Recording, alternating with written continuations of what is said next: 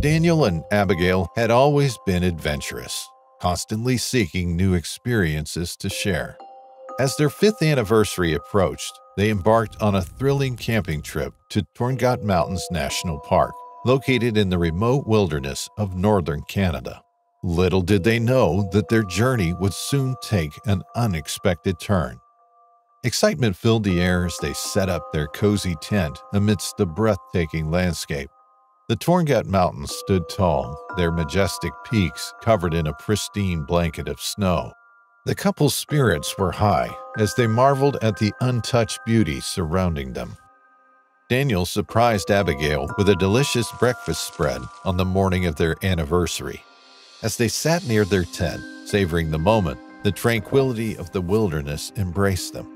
The couple enjoyed a heartwarming conversation, reminiscing about their journey and expressing gratitude for their love and shared adventures.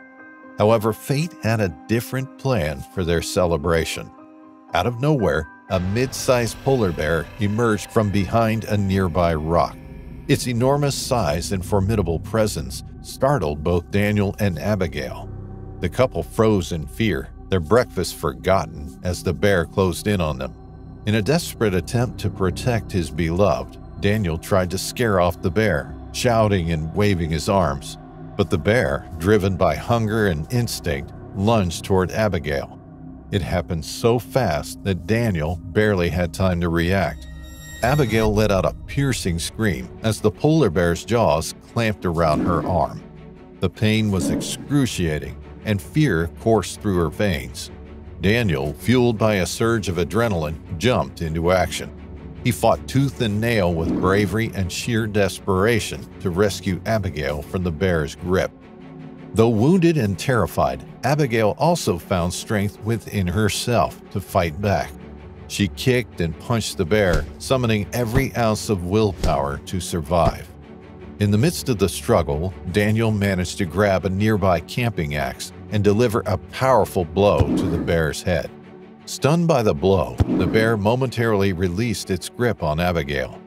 Seizing the opportunity, Daniel and Abigail scrambled to their feet and ran toward a nearby cluster of trees. Their hearts pounded in their chests as they sought refuge, desperately hoping the bear would not pursue them. Minutes turned into hours as the couple remained hidden, breathless and shaken. The wilderness around them seemed eerily quiet, as if it too held its breath. Eventually, they cautiously emerged from their hiding spot, their bodies aching and their clothes torn.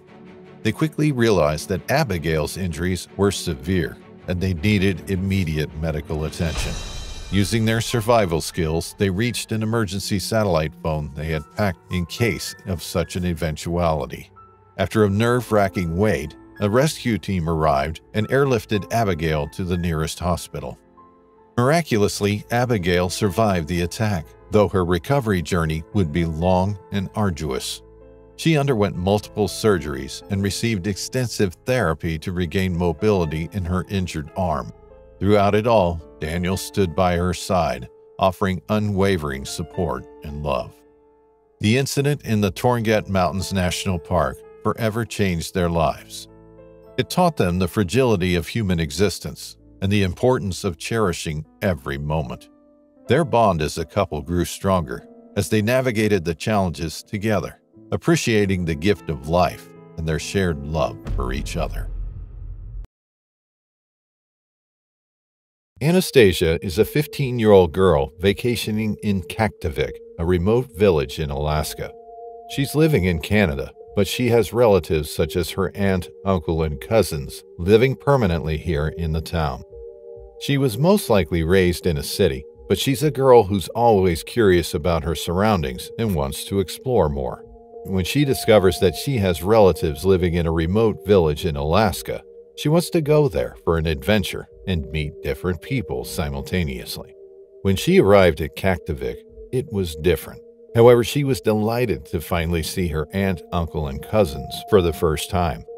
She was close to her cousin Jed the most, since they were the same age. Upon Anastasia's arrival, Jed always ensures that his cousin feels safe and welcome in their home. He always talks to his cousin about everything in their community, while Anastasia talks about her experiences in Canada. Since Jed was born and raised here, he has been fascinated by Anastasia's stories about living in the place where she resides. As Anastasia's stay in the place gets longer, she gets more inclined toward the lifestyle that the people have here. She always talks to the locals, walks around the village to greet others, and tries every fantastic food she's served. The people in town like her, and she also loved being here. Aside from walking around town, Jed also takes her near the coast to watch the sea in front of them. Anastasia has developed a liking for looking out at the sea, so Jed always takes her to the beach to relax. After a few weeks in Kaktovik, today's Anastasia's last day here. She wanted to make the most out of her stay, but unfortunately, there was news circulating around town that there were polar bear sightings at the coast again. Anastasia's aunt tells her to stay inside the home, making her feel unhappy. During the afternoon, Jed visits Anastasia's room and sees her reading a book. Jed asks how she's doing, to which Anastasia answers that she's not feeling well since she wants to see the sea for the last time. Jed tells her that he has some good news. Polar bears were now cleared from the area where they were viewing the sea. Anastasia's eyes lit up as she stood up from the bed and told Jed they should go there and see the ocean for the last time. The two of them immediately walked to the coast, and it was true, the polar bears were now gone. But still, Anastasia felt something wrong with the surroundings, but she thought it was only her thinking. Jed and Anastasia sat on the coast, staring at the sea in front of them. Anastasia felt happy to spend her last vacation day with her favorite cousin and do their favorite thing together. They spent an hour sitting there and talking about random things when they decided to head home. As they stood up, something unexpected and terrifying began to unfold. As soon as Anastasia stood up and turned around, a young polar bear who was medium-sized greeted her, standing right in front of her. She covered her mouth and tried not to freak out, as Jed was also surprised since another villager told him that the polar bears were now cleared from the coast. Jed whispers that they should move slowly so the polar bear wouldn't see them as a threat. Anastasia nodded as they kept eye contact with the bear while slowly trying to back away. However, the polar bear growled before charging straight at Anastasia, tackling her down to the rocky ground. Anastasia hurt her back as the polar bear began to scratch her face and shoulders with his claws. Terrified, Jed began to panic as he tried to think of a way to save his cousin. Anastasia screamed in pain as she could feel the polar bear's claws scratch her skin. Jed suddenly decided to pick up stones from the ground and throw them at the bear. The bear was flinching, but it kept attacking Anastasia and even attempted to bite her head. Anastasia continued to cry out in pain as the bear showed no mercy and grabbed her arm to bite it. She screamed loud enough for other villagers to hear, since she could feel the polar bear's teeth piercing her skin. She tried to fight the bear with her own strength, but it was useless compared to the animal's strength. Suddenly, a group of male villagers arrived, one carrying a torch and one carrying a stun baton. The villagers first made loud noises to startle the bear, followed by a villager approaching the bear with a torch and swaying it to get rid of the enormous animal. When the bear was backing off, one of the villagers grabbed and carried Anastasia to take her to the nearest village medical center for treatment. The doctors said she needed to be taken back to Canada immediately to recover, as she suffered from puncture wounds and scratches on her face, torso, arms, and lower body. She also suffered from injuries to her back. The next day, Anastasia was immediately taken back to Canada by plane as she continued her recovery there.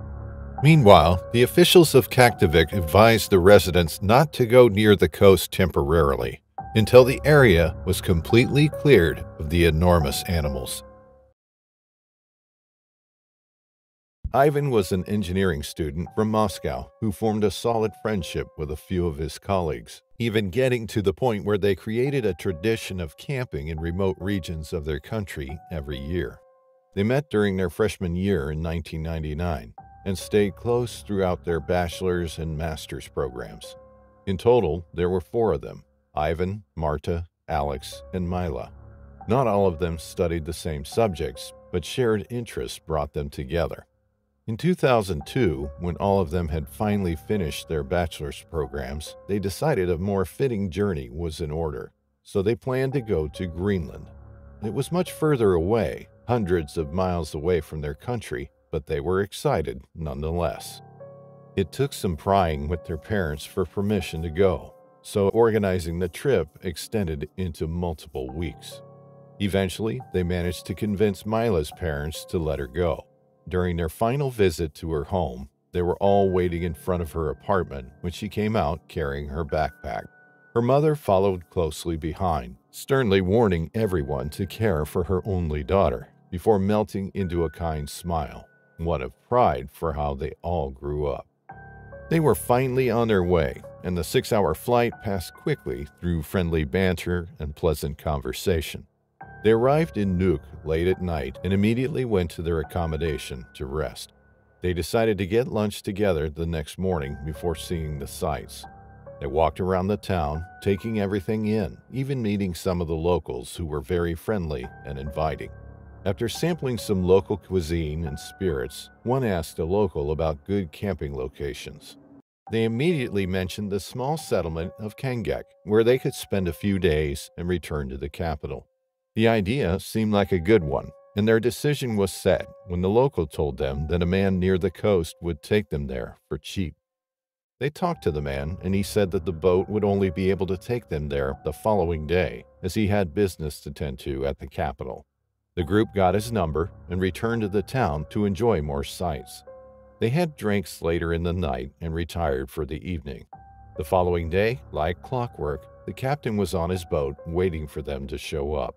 They packed provisions for multiple days, and within a few hours, they were at the settlement. They were in awe of Greenland's beauty without the city's busyness. Ivan thanked the captain and shook hands with him. He told the young man that he would be back in 2 days from then, and they should be ready for that. The rest of their day went along smoothly.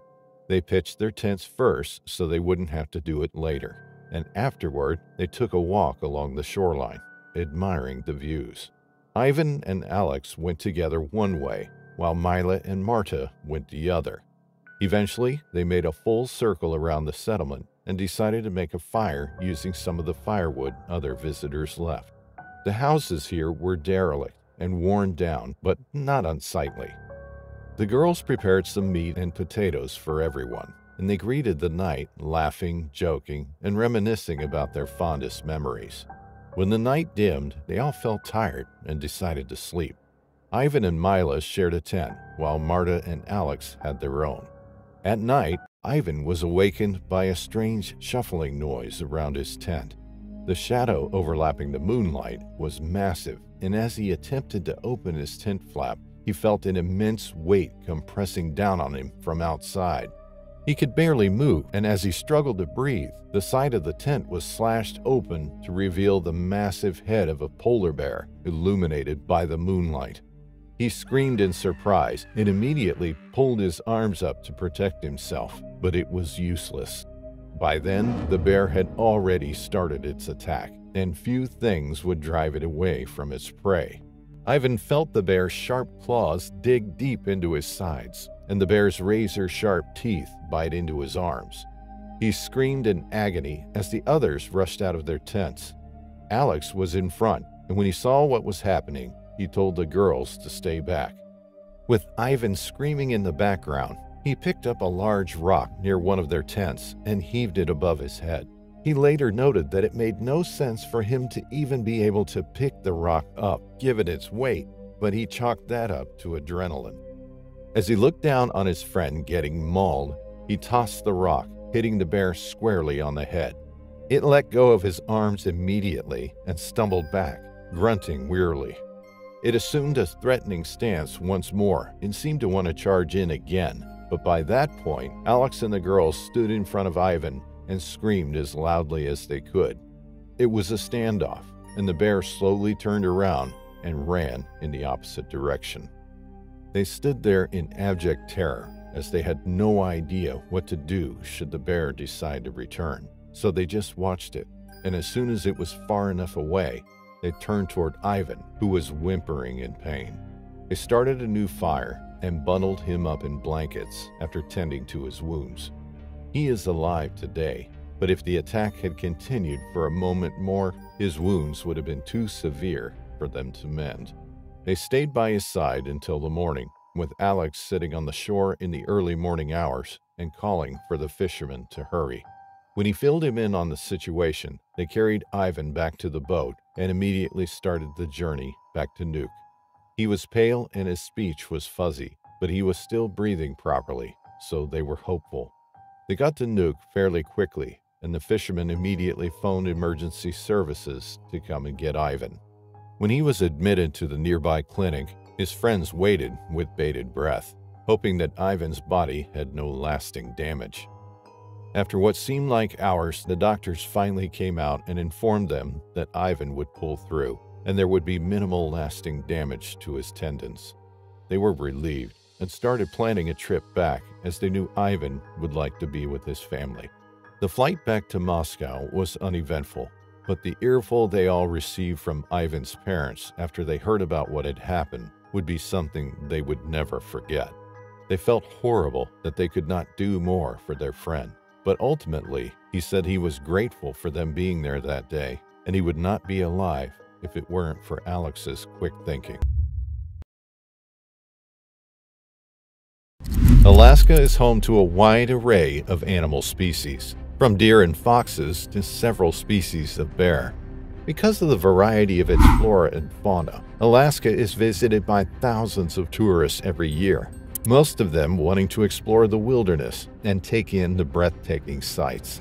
However, the beauty of nature does not come without a stern reminder of its potency, as many of the animals you encounter in Alaska are dangerous and will attack humans on sight. We are not talking about the massive antlers of the moose or the sharp talons of eagles. We are talking about the most dangerous animal you see the least of, the polar bear. Polar bears are furry tanks equipped with razor-sharp claws and a destructive tendency to seek out humans for food. The story we have for you today concerns August Mills, a young programmer from California who wanted to take a vacation and explore some colder climates. He was usually an outgoing and adventurous person, so he decided that his next trip would have to be Alaska, as he had heard great things about it. August asked his friends and some family members if they would accompany him, but it was impossible to align their schedules, so he decided to go alone. He had previously traveled to the Swiss Alps and countries like Hungary, so this was nothing out of the ordinary. August ensured his schedule was clear for 1 week and booked the earliest flight to Anchorage. Anchorage is a highly populated part of Alaska, so August wanted to spend some time interacting with the people and the culture before flying out to the Yukon Delta National Wildlife Refuge to enjoy the scenery and observe some animals. His stay in Anchorage was excellent. He felt safe there and found the people to be a joy, and he looked forward to his return to the refuge. The guide said there were many activities for tourists to try out in the refuge, so August was looking forward to some fishing and kayaking, which he loved to do in his spare time. On the 4th day of his 1-week trip, August's plane left Anchorage in the early morning, and he was at the refuge shortly. When he arrived, he remembered feeling great amazement and gratitude for being able to visit such a location. Greeted by a guide, August received all the information he would need for the next 2 days he would be spending there. And when he expressed his wish to fish and kayak, the guide precisely told him what they would be doing. Overjoyed, August went to the camping ground to join the rest of the group, heavy backpack and tent in tow. The following night was spent chatting with the other tourists, laughing and having fun. They would set out for the nearby river to fish for a few hours and leave kayaking for the following day. When the group reached the river, they all set down their equipment and took comfortable seats by the river. All was going well until the guide started looking worried, prompting a few tourists to ask what the matter was. He said that he was trembling with excitement and pointed to the horizon. Hundreds of yards away, hunting a flock of birds, a massive polar bear was so large that they could recognize what it was from such a vast distance. Some group members voiced their concerns and wanted to return to the campsite, but the guide assured them that everything was fine, as the bear was preoccupied with its prey and would not even see them. The group continued fishing, occasionally glancing to the distance where the bear still was, but it never moved toward them. The day ended with the group catching a considerable number of fish and roasting them over a fire near their campsite. By the time everyone started eating, they had forgotten all about the bear and spent the rest of the night in high spirits and pleasant conversation. Late in the night, August decided that he had had enough and would head back to the tent.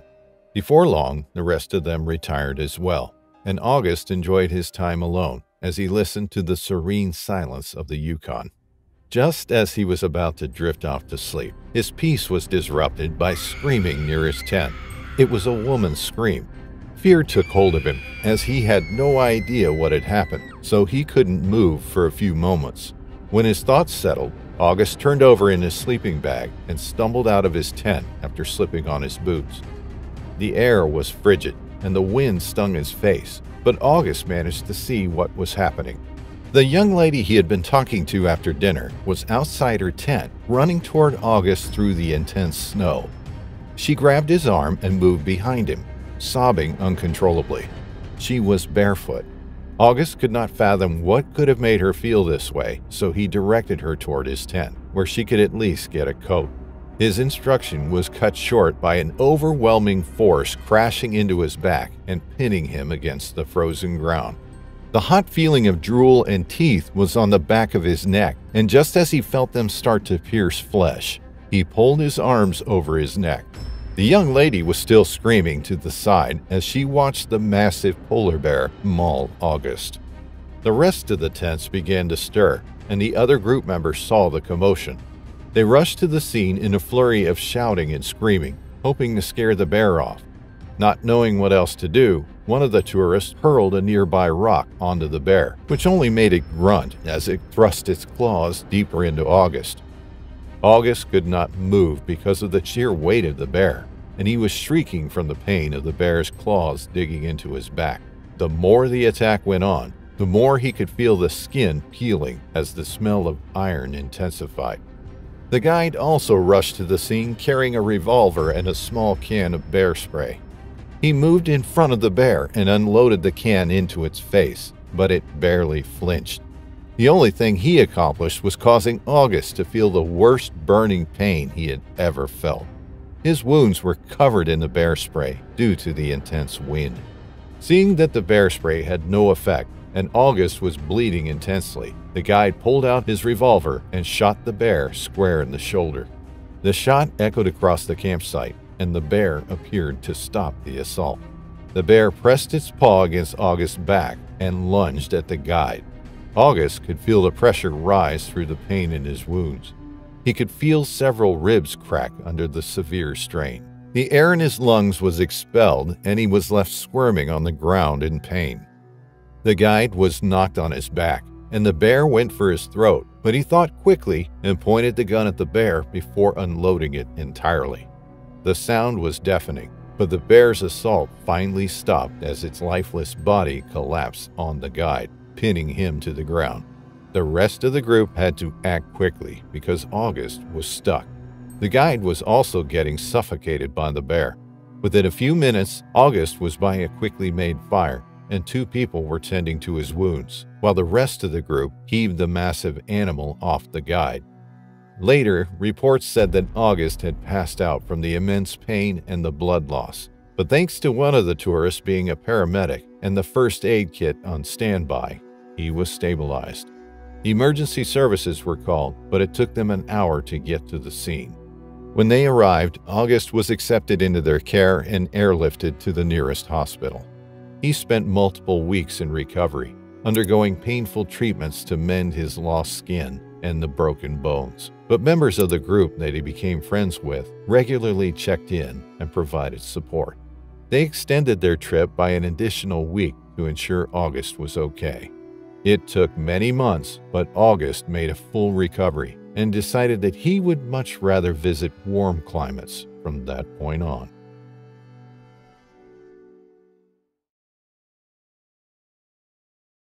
The next story is about a tour guide within the abandoned Soviet coal mining town called Pyramiden. This town was visited by tourists because of its eerie and spooky vibe, and they wanted to catch some paranormal experiences.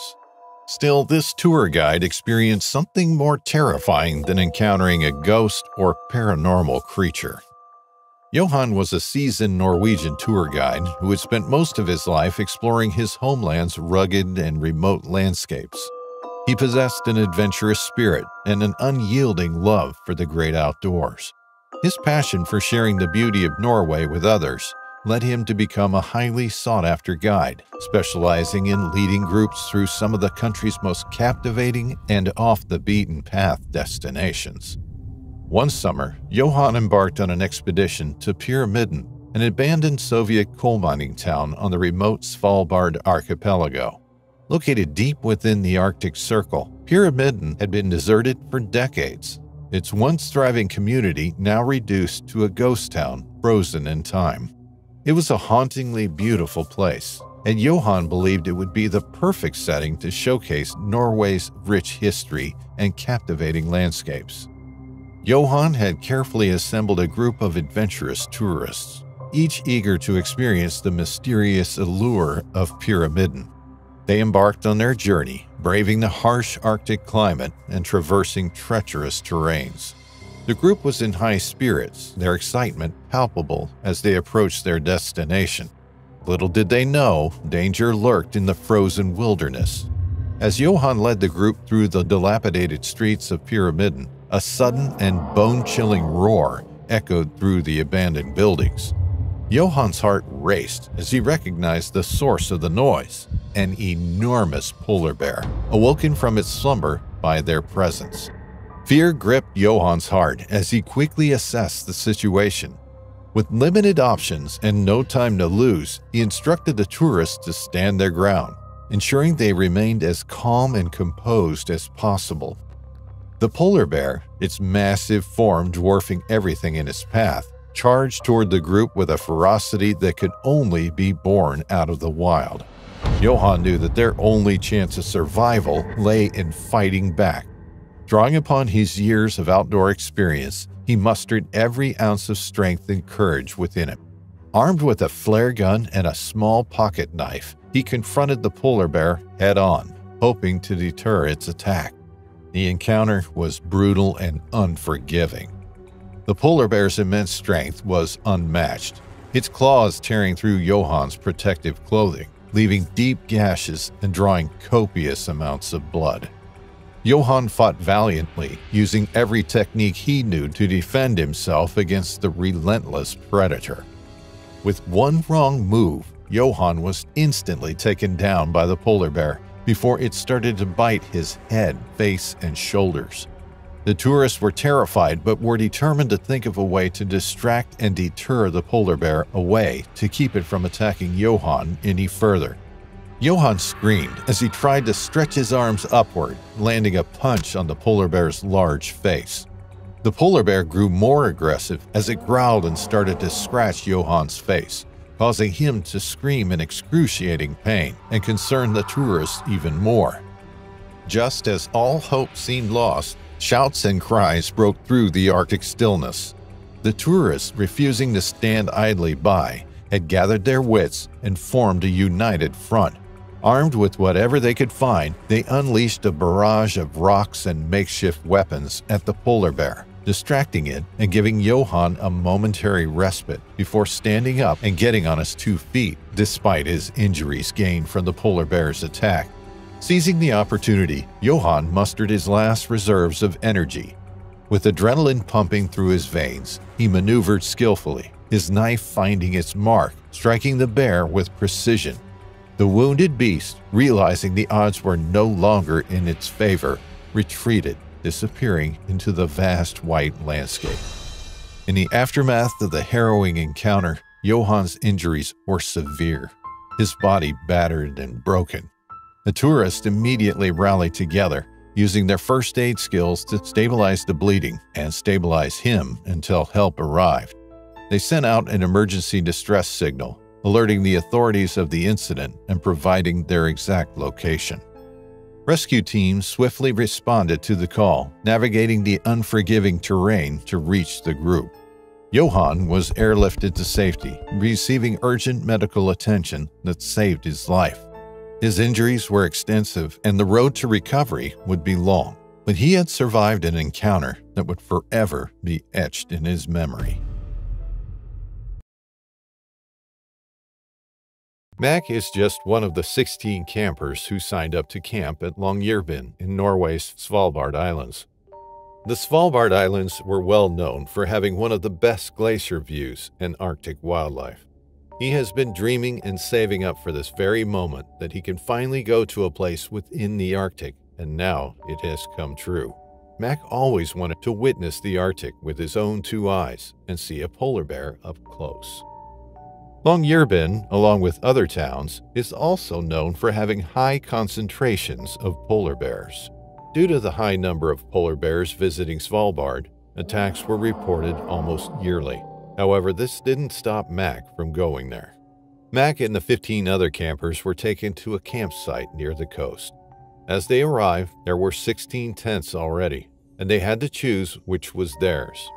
The guides were friendly, as well as the other campers, so Mac didn't have a problem befriending them.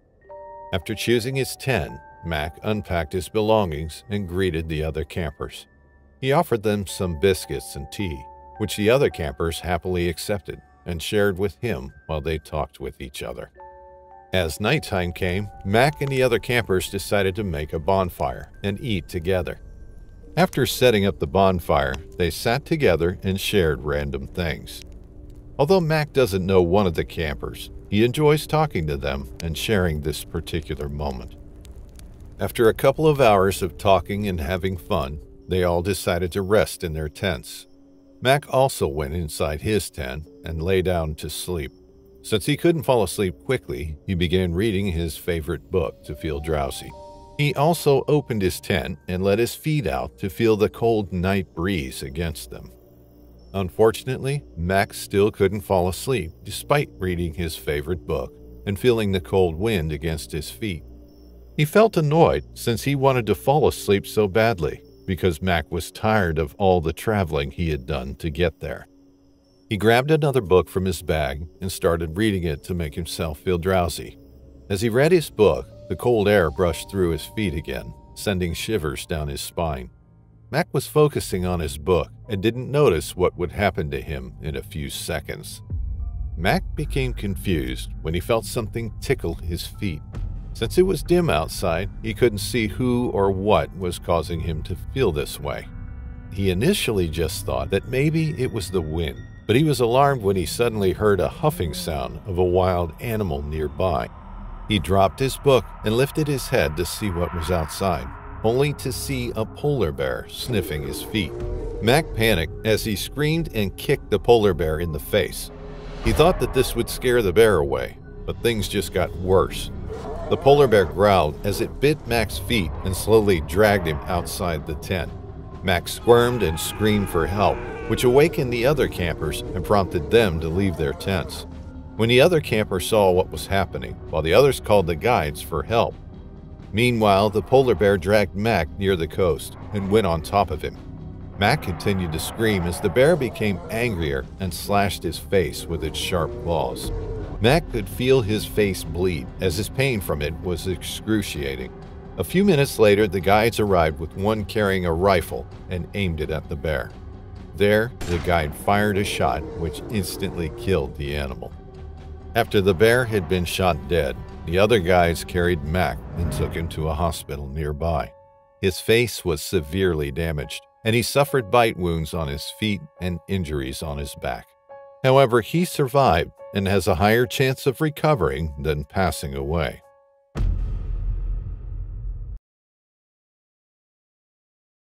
Thor is a healthy 2-year-old polar bear at a zoo in Detroit. Everyone in the zoo loves him, the visitors, the staff, and his handler, Alan. He was born and raised in captivity, so he's gotten close to everyone, especially Alan and their zoo veterinarian named Malcolm. Along with the veterinary assistant named Lena, Malcolm conducts animal health checkups and monthly vaccinations for all animals in the zoo to test them for parasite infections and maintain their overall health. Of course, this also includes checking up on Thor. Checking up on Thor seems like a problem at first, but the polar bear actually has been trained through positive reinforcement by Alan about behaviors that help with giving medical care. Over 2 years, Alan has patiently trained Thor to stand up, sit, and lie down. Also, there is a barrier between Malcolm and Thor whenever a checkup is ongoing. At every checkup, Thor is very obedient whenever Alan asks him to do something to help Malcolm check his body. He's one of the few animals in the zoo that was obedient and quiet at checkups, and he's been impressive ever since. Aside from being impressive at checkups, Thor is also remarkable when it comes to entertaining visitors. He's been made sure to grow up in a positive environment so that his natural aggressiveness as a polar bear will be altered even slightly. Today, Malcolm and Lena will conduct a blood test for all animals in the zoo. This will be included in their weekly checkup, which will test the animals for any infections in their bodies. Of course, Alan isn't worried since Thor is healthy and hasn't been at risk for parasite infections or illnesses lately. After checking the first few animals at the zoo, it was Thor's turn for the checkup. Unfortunately, the metal barrier they'd been using has been broken, so they needed a substitute barrier that was not as solid as the metal barrier.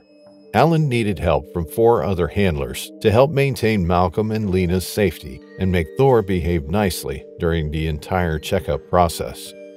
Malcolm smiled as he approached Thor behind the barrier at his enclosure.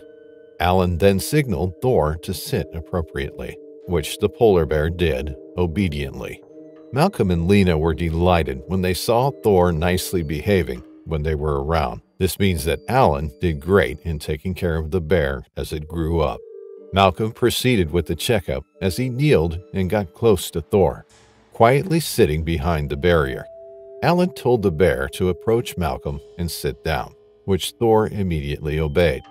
Everything was going fine, but Malcolm could already sense something wrong with Thor, as he seemed to behave differently than in the previous checkups.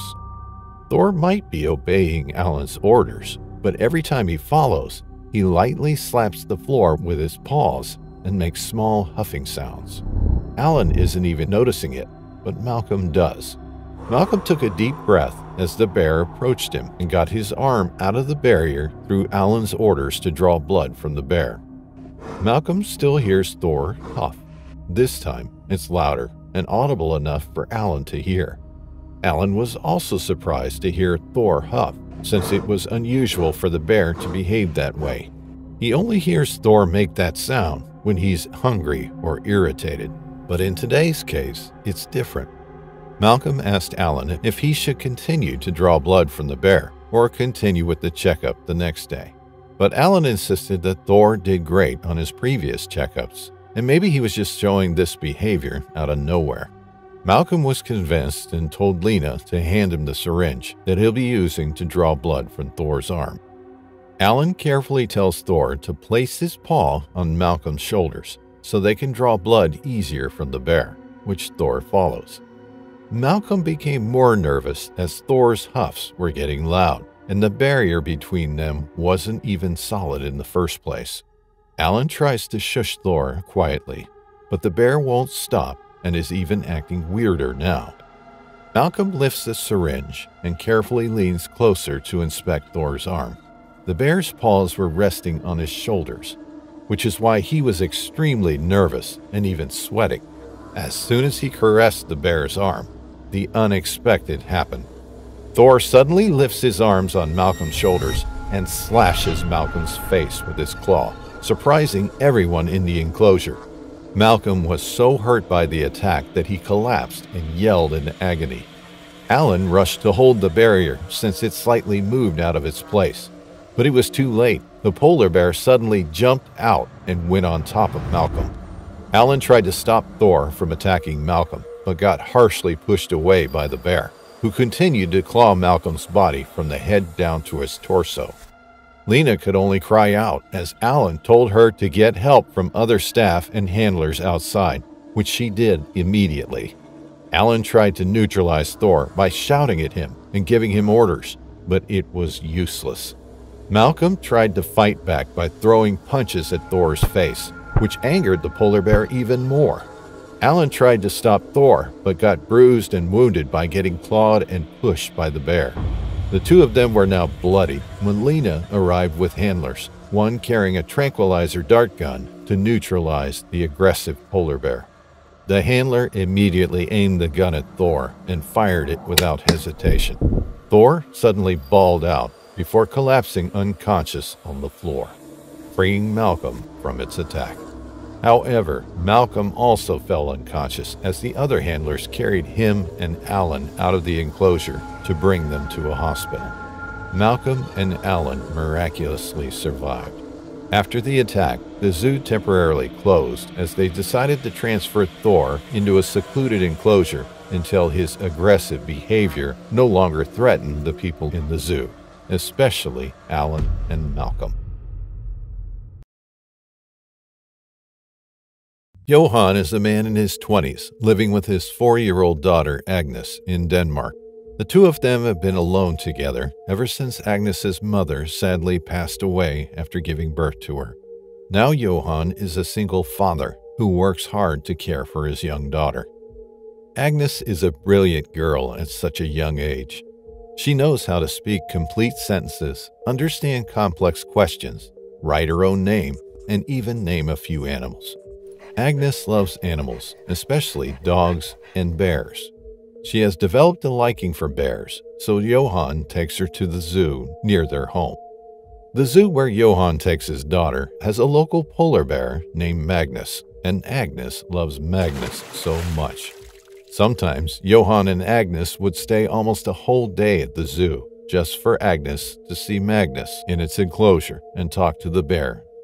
Johan finds this adorable, so he always takes his daughter to the zoo. Magnus's enclosure is situated a few feet below the zoo, so visitors have to view him from above through a protective fence to avoid falling below.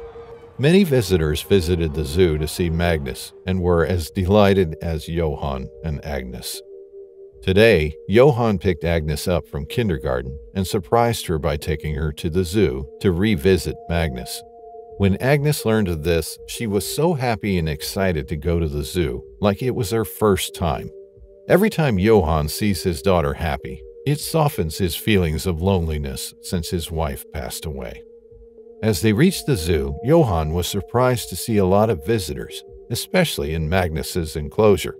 Johan decided to take Agnes to a nearby fast food restaurant first to get her favorite food and eat before going to Magnus's chamber. After eating the fast food, Johan decided to take Agnes to the zoo, but still, there were a lot of visitors at Magnus's enclosure.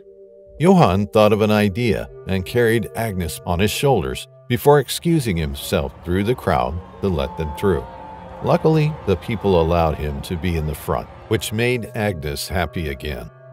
Agnes became very excited and clapped her hands, which made Johan happy when he heard his daughter laugh and sing. When Magnus went close, Agnes became excited and danced while sitting on her father's shoulders. Johan tells his daughter to stop dancing, but Agnes gets more excited when Magnus suddenly stands up and looks at the visitors above. The little girl began to sway her body, which made it hard for Johan to balance himself. Agnes was uncontrollable and kept dancing, making Johan rock his body to balance himself and his daughter on his shoulders. Suddenly, Johan accidentally tripped while trying to balance, causing him and his daughter to fall into the enclosure's pool. The visitors were shocked and terrified, since Johan and Agnes both fell into the pool inside Magnus's chamber. Johan immediately picks Agnes up from the pool as the little girl begins to cry from being hurt by the fall. Magnus notices the intruders in his enclosure and starts charging at Johan and Agnes. Johan didn't know where to run or hide, so he just wrapped Agnes tightly into his arms as the polar bear pushed and attacked him, making him collapse to the ground with his arms wrapped around his daughter. Magnus began clawing and scratching Johann's back as Johann endured the pain to protect his daughter from getting attacked. Some handlers arrived at the enclosure carrying rubber bullet guns, but screamed and yelled at the bear first to get it back to its cage at the far side of the chamber. However, Magnus didn't stop as he was now trying to bite Johann's head, with Johann still clinging to his daughter to protect her. He can now feel the blood drenching his back, but he still wants to protect Agnes, even if he is hurting. The handlers had no choice but to take Magnus down using rubber bullets. They fired several rubber bullets to stop Magnus and get it to run to its cage before going down to save Johann and Agnes. Johann and Agnes were immediately brought to a nearby hospital for treatment. Johann suffered from severe wounds on his back, while Agnes's back was slightly injured from the fall. The zoo management then took action to improve their facilities for the safety of their visitors. Juliet, Evie, Azalea, and Colette were female scientists studying beluga whales. They've been to different places where beluga whales can be found and were impressing people with their findings. They run a YouTube channel together that discusses sea animals present exclusively within the Arctic and has a lot of subscribers already. For their following study about beluga whales, the scientists decided to go to Churchill in Manitoba, Canada, which is renowned as the polar bear capital of the world. However, this place is also a great spot to see beluga whales in the wild. Because of this, the scientists were intrigued and decided to spend a week studying beluga whales. Upon their arrival at the town, they were assisted by two guides named Raphael and Beatrice, who were also residents of the place for many years. They were the ones helping the visitors that went to Churchill, and they were deemed friendly by many people. They assisted the scientists to one large cabin situated on the town premises. Juliet, Evie, Azalea, and Colette were delighted to have a spacious place to fit all their belongings and adequately accommodate them for their trip. After arranging their luggage and belongings, the four scientists left the cabin only to see the two guides waiting for them. Then the guides decided to tour them around town and tell them about its history, including its popularity of having a high concentration of polar bears in the wild. The scientists were fascinated as they began to record everything the guides had to say. Raphael and Beatrice also showed them some landmarks within the town, such as shops, schools, hospitals, and even restaurants. Every resident that stumbles upon the road is friendly, which makes them feel pleased with their kind and hospitable attitude. After the tour around town, the four scientists returned to their cabin to rest and plan what they had to do to study beluga whales. After hours of planning, they decided to rest and prepare for a long day ahead. A couple of hours passed, and Evie suddenly woke up from sleep due to a bad dream. She tried to wake the other women, but it was useless. Evie tried to fall asleep again by closing her eyes, but it was also useless. She tried to listen to white noise, but it wasn't even enough for her to fall asleep. Their cabin also has a kitchen, making it easier for her to cook anything she likes. There, she decided to make her favorite food, which was pancakes. She grabs her ingredients from one of her bags and starts cooking. Despite the noise she's been making in the kitchen, the three other women were still asleep. After making the pancakes, the kitchen was a mess. Evie also cooked pasta, which is why there was a lot of trash and dirt in the kitchen. After finishing her food, she immediately cleaned the mess and collected the garbage she'll be throwing out at the dumpster beside their cabin outside. It was still around midnight, so Evie's surroundings were calm and quiet. She even hesitated to throw the trash outside since it was dark and cold. However, she just set aside her thoughts and threw the garbage outside herself. As she left the cabin, the cold wind immediately touched the exposed parts of her skin, making her shiver. Still, she insisted on throwing out the trash since she was already outside. As she turned the corner to head to the dumpster, she was surprised and horrified at the same time about what she saw. It was a mid-sized polar bear searching the dumpsters for food. Evie immediately took a few steps back, but unfortunately, the bear heard her and stopped searching the dumpsters to stare at her. Evie's knees were already trembling as her grip on the trash bag became tighter. She began to sweat profusely despite the cold because a polar bear was in front of her. The polar bear suddenly growled, and that's when Evie dropped the trash to the ground and screamed while trying to run. However, it was too late. Before she could run away from the bear after dropping the trash bag, it jumped at her and tackled her down to the ground, brutally attacking her. Evie struggled as she could feel suffocation due to the polar bear's weight. She tried to fight, but her strength couldn't match the polar bear's. The bear began biting her head, but she lifted her arms and tried to resist its bite.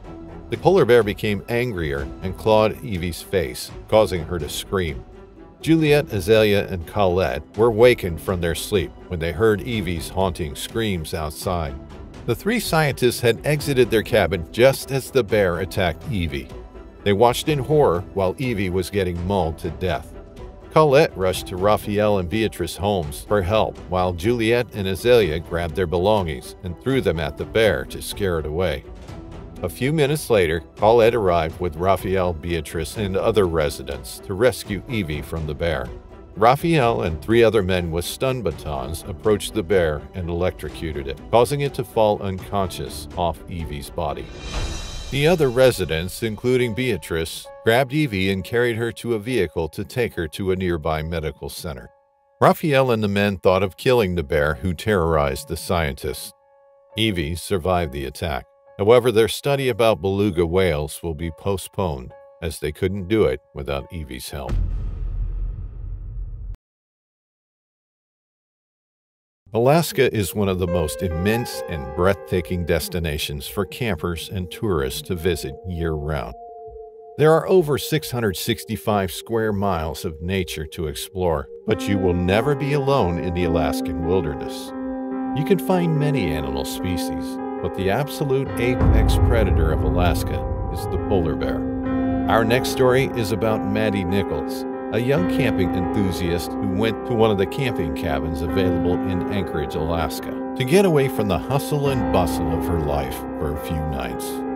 She found herself at the hands of death and loss in the worst way. Maddie arrived at her cabin in September with her 2 German shepherds, Bonnie and Lass, intending to stay there for a week. She made sure to bring the proper supplies and rented a small car with extra supplies in case of an emergency. The mountain air and scenery were always welcome when Maddie would feel too stressed, and her dogs just loved the freedom of running around the wilderness. She found that the previous inhabitant of the cabin had stacked up some wood for a new fire and left extra kindling in the hearth ready to light. She found this very helpful because it lowered the amount of work she had to do and meant she could start her vacation. Maddie spent the first day and the second morning unpacking her things, as she always liked to keep things neat. She didn't have to worry about her dogs because this was not their first time at the cabin and they knew their way around. On the 3rd day of their stay, Maddie decided that it would be a good idea to go on a hike to the nearby river to cook food and relax, and it would be a good way for her dogs to get some exercise. They started for the river at 8 a.m. and were at their destination by 8:40 a.m. It wasn't a long hike, but it has some diverse terrain and the sights were amazing. Maddie set up a small fire by the river where she and her dogs sat down to eat their food. Bonnie and Lass would get some wet dog food, their favorite, while Maddie ate meat and potatoes in the small frying pan she brought. Halfway through the meal, Maddie noticed her dogs becoming restless, something they would usually never do. They backed away from their food and lightly growled in Maddie's direction. She was dumbfounded as she could not understand why her loyal dogs would behave this way, but she soon realized that the dogs were not looking at her, but behind her. As she turned around, she noticed movement in the bushes and stood up, pocket knife in hand, frozen in place. A few moments later, she saw the lumbering shape of a juvenile polar bear enter their field of view, after which Bonnie and Lass erupted into a frenzy of barks as they ran toward the bear, making it step back slightly. The bear had likely smelled the cooking food and dog food and thought it could scavenge something. However, it saw Maddie and started making its way forward. Maddie knew they stood no chance against a polar bear, so she gripped her pocket knife tighter and broke into a dead sprint back in their direction. Her eyes welled with tears as she heard her dogs whine as the bear growled, and it all got quieter. Through sheer adrenaline, she ran back to the cabin, where she closed the door and cried on the floor. After a while, the silence in the wilderness was broken by whining in the distance, progressively getting louder. Maddie dried her eyes and looked out the cabin window, only to see Bonnie and Lass on their way back. Bonnie was limping, and Lass was covered in blood, but they were okay. Maddie rushed out of the cabin and hugged her dogs tightly, rejoicing that they had come back alive. Apparently, they were distracting the bear as a team for Maddie to escape, and they sniffed their way around when the bear eventually gave up on chasing them. Maddie knew the most important thing was getting her dogs the necessary medical treatment, so she put Bonnie in the front seat of the car and Lass in the back while she rushed to get all their things packed. They were on the road in 10 minutes. Her dogs were in no danger when she reached the vet, and she was grateful they were okay. The Russian polar bear invasion that occurred in February 2019 was at the top of the news back then. A total of 52 polar bears have been seen entering the archipelago of Novaya Zemlya and terrorizing the people living near the main settlement, Belushya Guba, where they first entered. The bears started arriving at the town by December and gradually increased in numbers as time passed. Now, 52 polar bears have been terrorizing the city by February. Since the polar bears weren't leaving the area, authorities proclaimed a state of emergency on February 16th. In those months of the bears' invasion, many people were chased and attacked, and homes were entered and ravaged. Some of the bears even entered businesses and office buildings and attacked soldiers who were patrolling outside. It was so bad that people who needed to go to work were picked up by military vehicles to get to their jobs. Everyone was devastated and terrified of the polar bear's presence at that time. There were many stories from people living at Belushya Guba then. One of them was from an 18-year-old boy named Vlad, who was living with his sick mother, Mila. Vlad has been dreaming of going to Moscow to college, but unfortunately, he can't since he has to take care of his mother, who is sick with diabetes. Instead of studying, he works as a cashier at a shop near their home to provide her with medicine. He also does other errands around town to make the most of his time and earn more money. When polar bears invaded, he was greatly affected since he couldn't work correctly and provide for their needs at home. To be able to get to work or buy medicine within the town, he needs to catch a ride in a military vehicle that passes by their home. Vlad has seen how many polar bears had been outside, which terrifies him. One day, Vlad was finished cooking breakfast when his mother called him upstairs. He immediately went to his mother and was told that she just ran out of medicine and he needed to buy new ones. Vlad has the money to purchase new medication, but he knows that no military vehicles are roaming outside to pick up people who want to go to work or buy necessities. Vlad tells his mother he can buy medicine, but he can't go outside since there are no military vehicles to pick him up.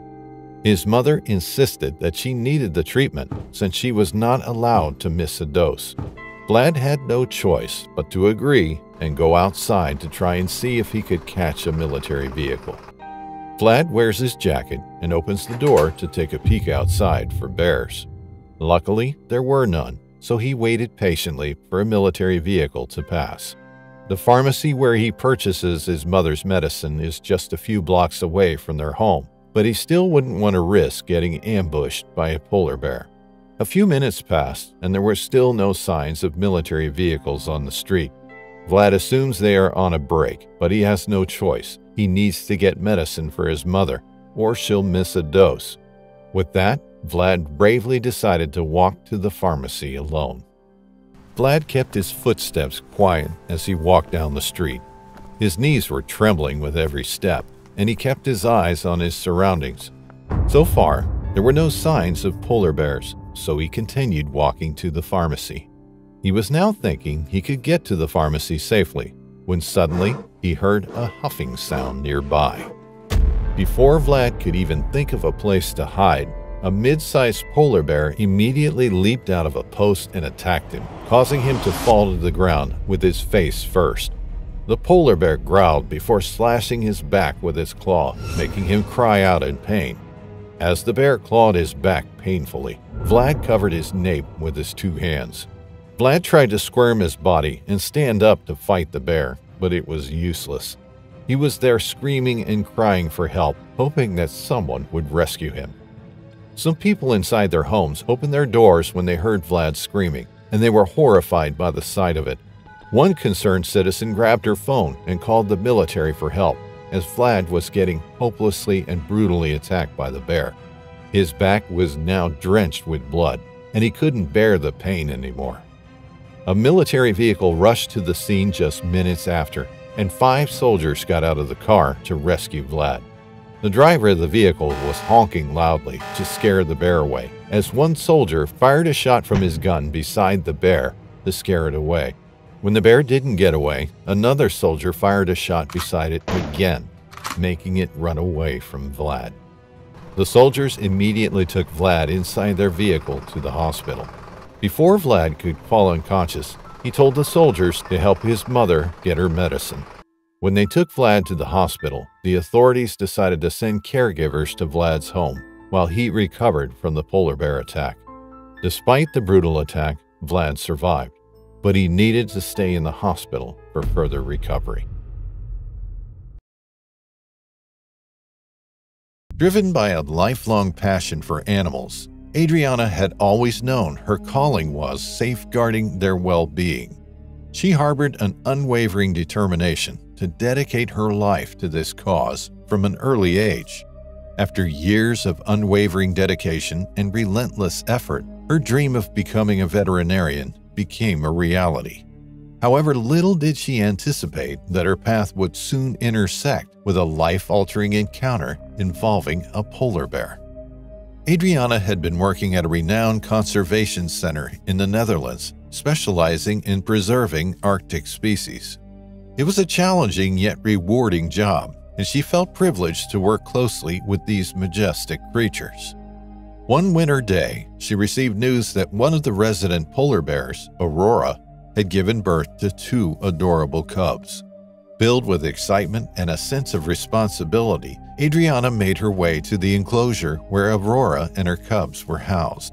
She followed all the necessary safety protocols, including ensuring the gates were securely locked and notifying her colleagues of her whereabouts. As Adriana entered the enclosure, she marveled at the sight before her. The cubs were nestled beside their mother, their white fur blending perfectly with the snow-covered ground. Adriana began her routine checkup with a gentle smile, inspecting the cubs' health and ensuring they were thriving. Unbeknownst to her, a series of unfortunate events were about to unfold. A faulty latch on Aurora's cage had gone unnoticed, and as Adriana focused on the cubs, the mother bear seized the opportunity to break free. In a matter of seconds, Aurora was standing between Adriana and the exit, blocking her escape. Fear raced through Adriana's veins as she realized the danger she was in. She knew polar bears were powerful creatures, capable of great speed and aggression. Panic set in as she desperately searched for a way to protect herself. She reached for her tranquilizer gun, but it fell to the ground while she was struggling with the cage door. Sensing Adriana's vulnerability, Aurora let out a thunderous roar that echoed through the enclosure. The bear's massive paws struck the ground, shattering Adriana's spine. Aurora lunged at her with a swift and brutal movement, her razor-sharp teeth and claws poised to strike. Adriana's instincts kicked in, and she fought back with all her might. She used every ounce of strength and training to fend off the massive predator. Claws tore at her flesh, leaving deep gashes, and powerful bites threatened to crush her bones. The sounds of their struggle filled the air, a terrifying symphony of roars, growls, and cries of pain. Despite the overwhelming odds, Adriana refused to give up. She fought with unwavering determination, desperately hoping for someone to come to her aid. Finally, alerted by the commotion, her colleagues rushed to the enclosure. Armed with tranquilizer guns, they managed to subdue Aurora, forcing her into a temporary state of unconsciousness. Bloodied and battered, Adriana was immediately rushed to the hospital. Miraculously, she had survived the brutal attack despite her severe injuries. The doctors worked tirelessly to mend her wounds, both physical and emotional. News of Adriana's ordeals spread like wildfire, garnering sympathy and support from around the world. Her story served as a stark reminder of the risks faced by those who dedicated their lives to animal conservation. People admired her courage and resilience, grateful for her selfless dedication to these endangered creatures. After months of intense rehabilitation, Adriana made a remarkable recovery. Though physically and emotionally scarred, she refused to let fear dictate her future. With an even stronger resolve, she continued her work as a veterinarian, advocating for the protection and preservation of wildlife. Rupert is a Canadian reporter covering the news regarding climate change in his special report. For a segment, his team was assigned to cover and document how climate change affects the residents of Arviat, an Inuit hamlet in Nunavut, Canada. As they arrived in Arviat, they were warmly greeted by Silla, a young boy in his teenage years, who also serves as a guide for tourists or visitors coming into their town. He greeted Rupert and his team and guided them into their cabins, where they would temporarily stay until Rupert was done covering the special report about climate change. Rupert's team consisted of cameramen Mike and Ben, journalist Vivian, and assistant Noel. They are always together whenever Rupert is assigned to document a special report, and they've grown close to each other as time passes. As soon as Rupert's team entered their cabin, they fixed their belongings first with the help of Silla. They were amazed by Silla's hospitality towards them, even at such a young age. Rupert asked if Silla could tour them around the town the next day and record everything they'll do for the particular report, to which Silla cheerfully agreed. The next day, Silla toured Rupert's team around the town. He first introduced them to the town's traditional cuisine, in which Silla had some locals cook their specialties and let Rupert and his team taste them. Vivian was in charge of documenting the town's cuisine, which she considered uniquely exquisite and very appetizing. Next, the team visited some elders' homes and asked several questions by Rupert on how climate change has slowly affected their lives. This is where he started documenting the effects of climate change on the people living in the Arctic communities. Silla, Rupert, and the rest of the group visited the town's snow-covered beach after speaking with some elderly residents. There, he documented the current weather in Arviat and how it differs from the previous years. The team was busy assisting Rupert, except for Vivian, who was photographing the environment surrounding them right now. Suddenly, Silla mentioned the frequency of polar bear visits in the community. Rupert was surprised to know that polar bears often visit the community more than people could ever expect. But for the locals living there, it's a regular sight to see polar bears pass by, as long as they keep themselves safe in the comfort of their homes. Silla also mentioned that the place where they were standing at the moment is where polar bears often rest and eat their food, scaring Rupert, Mike, Ben, and Noel. Silla giggled and said that what he said was true, but this was not the usual time when polar bears go to their specific spot, which relieved the team. They were all busy listening to Silla when they could suddenly hear Vivian's bone-chilling screams at a distance, alarming them instantly.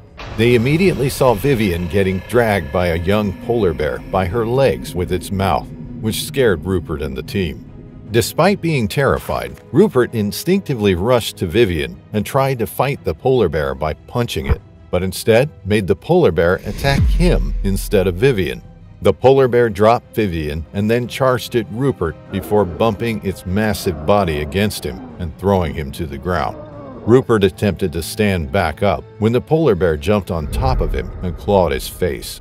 Mike, Ben, and Noel rushed to pick Vivian up, and Scylla ran immediately to the village while screaming to other villagers for help. Rupert was screaming in pain as the polar bear brutally clawed him in the head, face, arms, and torso. Blood was now running from his body as the polar bear showed no signs of stopping. Mike, Ben, Noel, and Vivian could only cry and scream in terror as they helplessly watched Rupert get attacked. They were too afraid to help him from the polar bear, knowing that they would also be attacked the way Rupert was. After a few seconds, Scylla arrived with 4 other townspeople, carrying fire torches and huge stones. Scylla and the townspeople immediately rushed to Rupert and the polar bear and started attempting to make loud noises while scaring the polar bear off with the fire torches. The bear began to flinch, but its body was still on top of Rupert until 2 townsmen began throwing huge stones at the polar bear's body. The polar bear bawled out in pain as it immediately ran away from the bloodied Rupert, leaving him unconscious on the ground.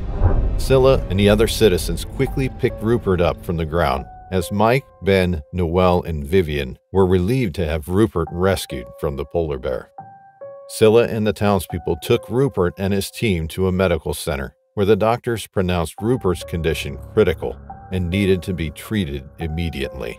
Luckily, Rupert's situation became miraculously stable after a few hours, but he needed to rest for a while.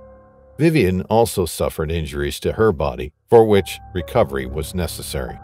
After the incident, the authorities in Arvia decided to strengthen their measures regarding going into places with high concentrations of polar bears. Our third and final story took place on a remote Arctic research base, where Amir Marsh spent a few months examining the local wildlife and conducting research in his field. Since the station was fairly small, there was no need to have multiple people there, as the job was simple enough for one person to do. When he gave his statement, he said he did not remember where the base was and did not care to think about it too much due to the trauma. At the time of the incident, he was on the job for about 2 weeks out of the needed 4, and the situation was as ordinary as it could be. The research post was similar to a small cabin, with stairs leading to the vast expanse of snow and a small cellar to keep his food frozen. Life was, by all accounts, miserable, but Amir enjoyed it all the same. He liked to write in his spare time, so the peace and quiet were great for inspiration. However, what happened during his 3rd week at the post would forever tear down the safety of peace and quiet. On the 3rd day of his 3rd week at the post, Amir woke up as he usually did, around 5 a.m. Nothing was out of the ordinary, and he started a new chapter in his journal before having coffee and breakfast. He was supposed to go out and analyze some of the local ice for undisclosed reasons, so he packed some supplies in a bag and went for the door. As he tried to open it, it would not budge. He thought it strange that the door would freeze shut over a single night, especially given the heat emanating from his small fireplace. So he decided to shoulder it open. One strong shove later, the door still wouldn't move, so he applied more force. Being stuck in a frozen cabin would have been a terrible fate, so he had to get the door open. After a few moments of shoving, it finally gave way, but with far too much noise than the door would usually make. As it opened, he felt the weight behind it shift gradually, followed by a slamming of something on the railing leading to the outside. He practically fell through the doorway and was met with a flash of white fur. It was a full-grown polar bear.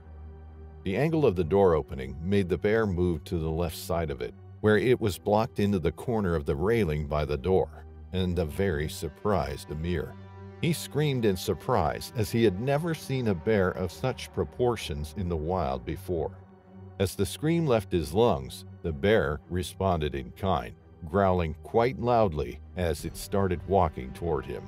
He tried to back into the cabin as he came out, but the bear was simply faster than him and was an inch away in an instant. It slammed into Amir, tossing him over the railing. He could feel some bones crack as he fell to the ground, but that was no time to wallow in pain. The bear was moving down the railing quite quickly, and the only means by which Amir could survive was to dash to the small cellar where he kept his food. Just as he was nearing the cellar, he could hear the bear's heavy footsteps getting closer and closer. He pulled the door open and felt a crushing weight on his back, pushing him forward through the cracked open door. He came tumbling to the ground before suddenly stopping, followed by a sharp pain in his foot. He looked down. His foot was jammed in the door. The bear pressed all its weight against the door, trying to get inside. It could not, but the pressure of the door crushed Amir's shin, splitting the bones in two. He screamed in pain, but the pressure only intensified. It got to the point where he passed out from the pain, waking up who knows how many hours later. When he came to, the pain in his foot was present, but numb from the cold. He tried to move, but everything was aching. Somehow he managed to prop himself up on his elbows and saw that his foot was still in the doorway, but the bear was gone. He slowly stood up, balancing on his free leg, intending to open the door slightly to free his foot. As he stood up, he lost balance and fell backward, hearing a haunting, visceral noise of tendons snapping and skin ripping. When he sat back up to examine the situation, he felt the most intense pain of his life as he realized his foot was no longer attached to his leg. The pain was unbearable, but he knew he had to act quickly. He pulled his belt out and bit down on it, hoping to decrease the pain to a slight degree, but it barely did anything. He hopped on his free leg out of the cellar and up the railing, back to the comforting warmth of his station. He threw a single log on the fire, tied some cloth around his frozen stump of a leg, and eased himself into bed. There was a satellite phone he would use only in the direst of emergencies, so he inputted the number and explained his situation. A team was dispatched to Amir's aid, and they arrived after a few hours, finding him in his bed.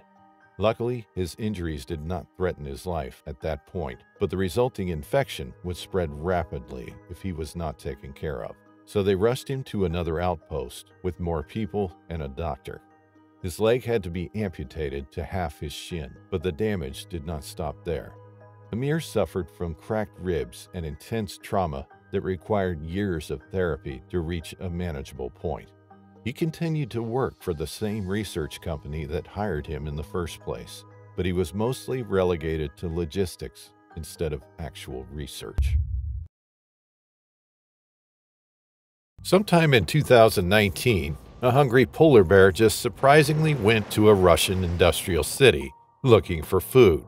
The news made headlines throughout all of Russia and raised concern for the residents' and workers' safety. Scientists, however, have a different outlook on the news.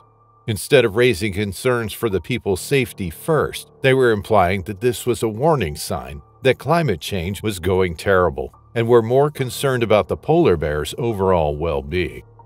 The city's residents and workers were terrified of having a polar bear on the loose that could potentially attack them at any time. However, the polar bear hadn't attacked anyone yet and was searching everywhere in the city for food. It can sometimes be seen crossing the road, which causes traffic, searching dumpsters for food, or just casually lying down in an open space to rest. The people eventually grew accustomed to having a polar bear with them and learned to live their lives with caution in case the polar bear became enraged or ended up harming the residents. The authorities also attempted to return the polar bear to its home by approaching it, but approaching it was already dangerous. Everything was normal until one accident suddenly happened, which immediately sparked the movement to remove the polar bear. Andre is a young adult working and living alone in the city. He's a waiter at a restaurant and has been working there for 3.5 years. Despite being young, he already has an apartment of his own and even a car that he could use to navigate the city and go to the restaurant where he worked. Despite having a stable source of income, Andre felt lonely about living alone. He eventually became depressed and had to undergo therapy to help heal from everything he's been struggling through. During one of his therapy sessions, his therapist suggested getting a friendly companion, such as a dog. Andre thought this was a good idea so he immediately got a female husky dog named Katya. Katya was a lifesaver for Andre. Ever since she became Andre's companion, Andre has felt happiness for the first time in many years and is taking good care of her. Katya has grown into a sweet and obedient dog, and Andre sometimes brings her to work, impressing the other staff and even customers with how behaved the dog is. When the news about the loose polar bear entering their city came out, Andre ensured that Katya was always inside his home and never went out. He feared the polar bear might see Katya as food and attack her. From that time on, Andre made sure that Katya was always safe. One time, Andre decided to take Katya to work again. He first placed Katya in the driver's seat before getting inside the vehicle. Then he realized that his car's engine had broken down since it wouldn't start properly. Disappointed, Andre got out of the car to inspect and fix it. He opens the hood of the car and starts checking the engine. While he was examining, Katya began to bark loud enough for the neighborhood to hear. Andre tries to shush Katya quietly while focusing on the machine, only for her bark to become louder with time. Andre becomes annoyed and slams the car's hood, only to see the loose polar bear right in front of him, staring at Katya barking inside the vehicle. Andre backs away slowly as he keeps eye contact with the bear, although it's evident that he's terrified. The polar bear slowly approached him as he backed away, with Katya struggling and wanting to get outside the vehicle to confront it. Andre signals Katya to calm down, but the dog won't stop barking and wanting to get outside. Katya then jumps out the car's window and begins confronting the polar bear from behind, causing the bear to feel agitated and eventually attack the dog. Andre screamed as he ran forward to save Katya, who the bear was viciously biting. He tried to push the bear off his dog, but got clawed on the torso, causing him to back away. He felt his torso bleeding from underneath his clothes, but this didn't stop him. Andre charges at the bear again, but this time the polar bear lets go of Katya and takes him down to the ground instead. A wounded and bloodied Katya slowly walked away from the scene, feeling weak after the attack. The polar bear growls as Andre screams for help, hoping someone from their neighborhood might come and rescue them. The animal kept biting his head and clawing his body, which caused him to cry out in pain while trying his best to defend himself. When all hope is gone for Andre, he suddenly hears a gunshot, which startles the bear. It turns out it was the policeman living beside his house, carrying a rifle. He fires a warning shot to startle the bear, and another one to scare the bear away. After the bear ran off from Andre, he called an ambulance to pick them up and reported the situation to the other authorities. After a couple of minutes, Andre was taken to a hospital, while Katya was taken to a veterinary clinic for her recovery. Miraculously, the two of them survived, despite Katya getting severe injuries. After the attack, the city officials decided to take matters more seriously and hunt the bear to get it back to the wild, or euthanize it if things got worse and it attacked more people. The case with Andre and his dog Katya became a wake-up call for the residents to be more concerned for their safety and not get too accustomed to the loose polar bear. Eventually, the polar bear was then shot dead through a legal hunt just days after the officials ordered the search for it. Polar bears are simply the apex predators of the Arctic. Huge, predatory, and most especially dangerous. If they look cuddly and cute to you, think again, because this giant bear is 2 times the size of a Siberian tiger and would not hesitate to attack once it spots you in its territory. The fact that it will try to devour everything as long as it has meat and will always attack anything it sees, like a ruthless killer, makes it even more frightening. Surprisingly, polar bear attacks are rare, but with the worsening global warming and its effect on the Arctic, the polar bears are forced to find new habitats and end up in settlements with human civilization, thus resulting in an increase in attacks over time. In this polar bear attacks video, we'll feature 3 more terrifying polar bear attack stories from which survivors didn't expect to escape. Story 1. Young adults Theodore, Asher, and Rocky are three college best friends who decided to camp near the shore of Kaktovik, the city where they live in Alaska. They're part of a 300-resident population of the village, which is famous for its cold weather and, most significantly, polar bears. Polar bears are also considered regular residents of the village, and visitors from around the world visit the place annually to get a closer look at giant carnivorous animals. Theodore, Asher, and Rocky are so fond of polar bears that sometimes they can see one just right in front of their homes and not complain about it. The three gentlemen set up a campfire after setting up their sleeping bags. They find it peaceful and soothing to camp near the shore because of the cold temperature and the views of the icebergs situated in the waters far from the village. Everything was calm and peaceful after their campfire was now burning bright. Asher decided to sleep first as Theodore and Rocky were left sitting around the campfire. The two talked about their daily lives and college stuff when suddenly they heard a series of heavy thumps near them. Rocky asked if Theodore heard them too, which he said he did. The two of them were alarmed as the thumping sounds were getting closer, and it might be a wild animal wanting one of them to fall prey to it. And within a split second, Asher just suddenly screamed as something was dragging him from his sleeping bag by his feet. When Rocky and Theodore stared at the creature, it was none other than a polar bear. Asher was screaming at the top of his lungs as the polar bear kept dragging him away from the camp. The bear suddenly stopped after a few seconds as it clawed Asher's legs, causing him to cry out painfully. Theodore and Rocky didn't waste time as they grabbed some wood from their campfire and made sure it caught fire to make a wooden torch before sprinting to where Asher and the polar bear were. When they got to Asher and the polar bear, the bear was about to claw Asher's head when Rocky bravely swung the wooden torch as Theodore did the same, causing the polar bear to stop attacking Asher and growl in agitation. The two continued to swing their torches and threaten the polar bear until it was scared away from Asher, who was severely wounded. When the polar bear got away, Theodore and Rocky carried their friend to the village premises to tell their fellow residents what had happened.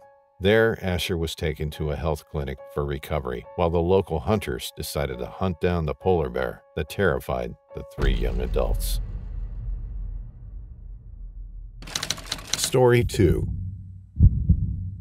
Kvitøya is an island in the Svalbard archipelago and is widely known as the White Island. The island is located in the easternmost part of Norway and is the closest to the Russian Arctic possession.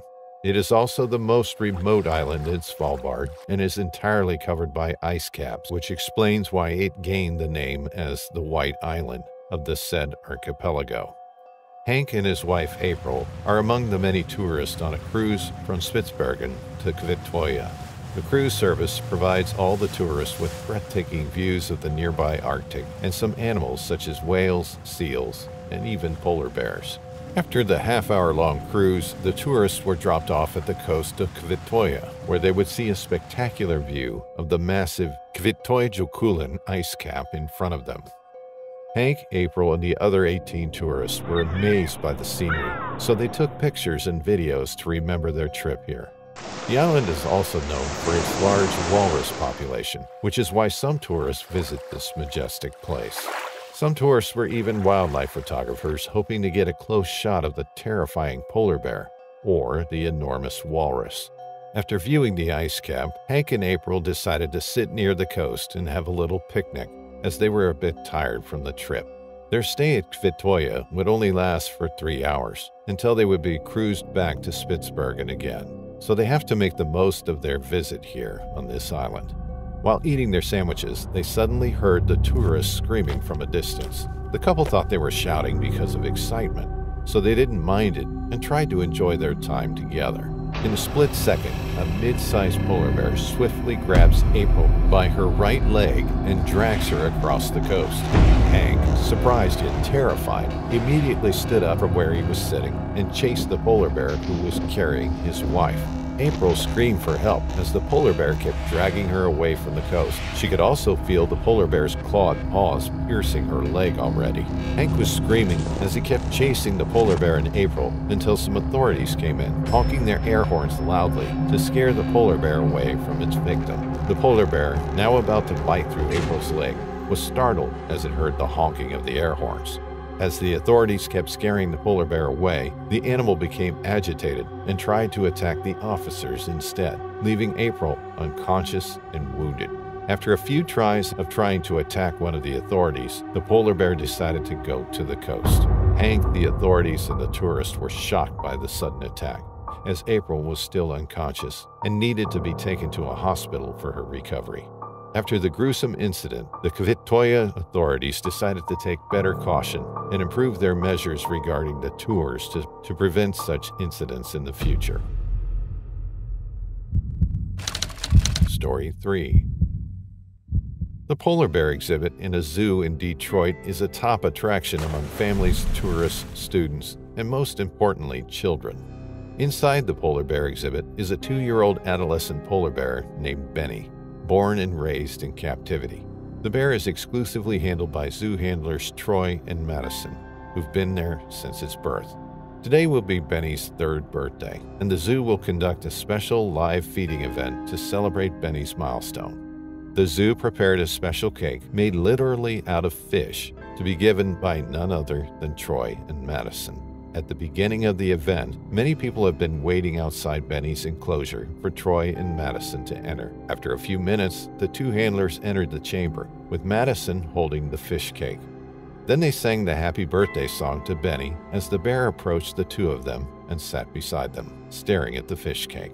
The people surrounding the enclosure sang along with Troy and Madison as they blew out the candle on top of the fish cake and removed it so Benny could eat it. Troy begins to pat Benny's head for being a good bear since he was born, as Madison is giving the fish cake already to the bear. Everything was going fine when, unfortunately, Benny began to growl at Madison, causing her to flinch and take a few steps back away from the bear. Troy tried to pat Benny's head to calm him down, but the bear suddenly bit his hand. Troy screamed as Madison and the visitors were shocked by Benny biting Troy's hand. Madison went over to Benny to try and stop him from biting Troy's hand, but Benny won't let it go out of its mouth. Troy could already feel Benny's teeth penetrating his skin, as Madison tried to hold Benny back and stop it from biting Troy's hand even more. Benny unexpectedly let go of Troy's hand, but he had already gone wild before the 2 handlers knew it. Benny started to growl and grabbed the fish cake that Madison had dropped and threw away in its pool's enclosure before roaring again and tackling Madison down to the ground. This time, other zoo authorities had decided to enter the enclosure to stop and neutralize Benny, which was immediately successful, with Troy and Madison accumulating injuries. After the incident, Benny was moved into a much more secure enclosure, as Troy and Madison would recover first, before deciding if they would want to handle Benny again after the incident. The polar bear exhibit in that zoo was closed, and the authorities aren't sure when to open it again. The tragic story of a mother and her little kid being mauled to death by a polar bear in an Alaskan village has stirred widespread media coverage. However, there was more bad news than that. The polar bear was still on the loose in other possible nearby towns. The authorities already issued a wide hunt to take the bear down, which was accepted by many hunters. However, those hunters did not find the bear since they searched in one area. Bear hunters Jordy and Sullivan were disturbed by the news of the polar bear still on the loose after killing 2 people. Eventually, the 2 accepted the challenge of hunting for the bear, but they went to a different town near where the mother and child died from the attack. Jordy and Sullivan took themselves to Utqiagvik, an Alaskan city close to the Arctic coast. The 2 of them suspected that the polar bear might blend itself with the number of polar bears there, so they decided to hunt for it. As they arrived at Utqiagvik, they were accommodated by a resident named Anchor. Anchor tells Jordy and Sullivan that the recent news about the loose polar bear has terrified the residents, and they were seldom seen going outside due to the threat. With this, the 2 became more determined to hunt for the bear immediately. As they went inside their designated cabin within the city, the 2 of them prepared the equipment needed for the hunt. Jordy and Sullivan both prepared their hunting rifles, as they also prepared the things they needed to take DNA samples of the bear that they'll kill and hand it over to the authorities to confirm if it was the one who killed the mother and child. After preparing all the needed stuff, the two rested and stored all their strength and energy for tomorrow's important hunt. The next day, Jordy and Sullivan woke up as early as possible and prepared all their equipment for the hunt they'll be doing today. Sullivan is quite pessimistic about finding the bear, but Jordy is determined and tells them that they are doing it for the recognition and the safety of others. As a kind-hearted citizen, Sullivan quickly agrees with Jordy as they secure all their stuff and meet up with Anchor outside their cabin. Anchor then took the two hunters to the coast, where polar bears usually go when they want to hunt for fish to eat. The three started searching around the area when they encountered a polar bear with a dirty coat. Jordy examined the bear from head to toe and asked Sullivan about his thoughts.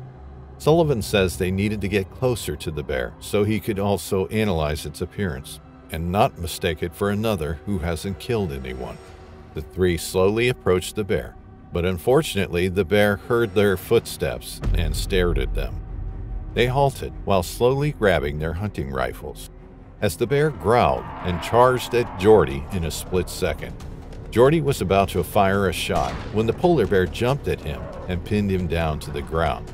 Indeed, this was the polar bear who took the lives of two people. The polar bear began to bite Jordy's head and lower jaw, causing it to bleed. Jordy groaned in intense pain as the bear clawed his torso and arms. Sullivan panicked as he struggled to get perfect aim on the bear, while Anchor called on the other residents for help. Sullivan then screamed at the bear, getting its attention.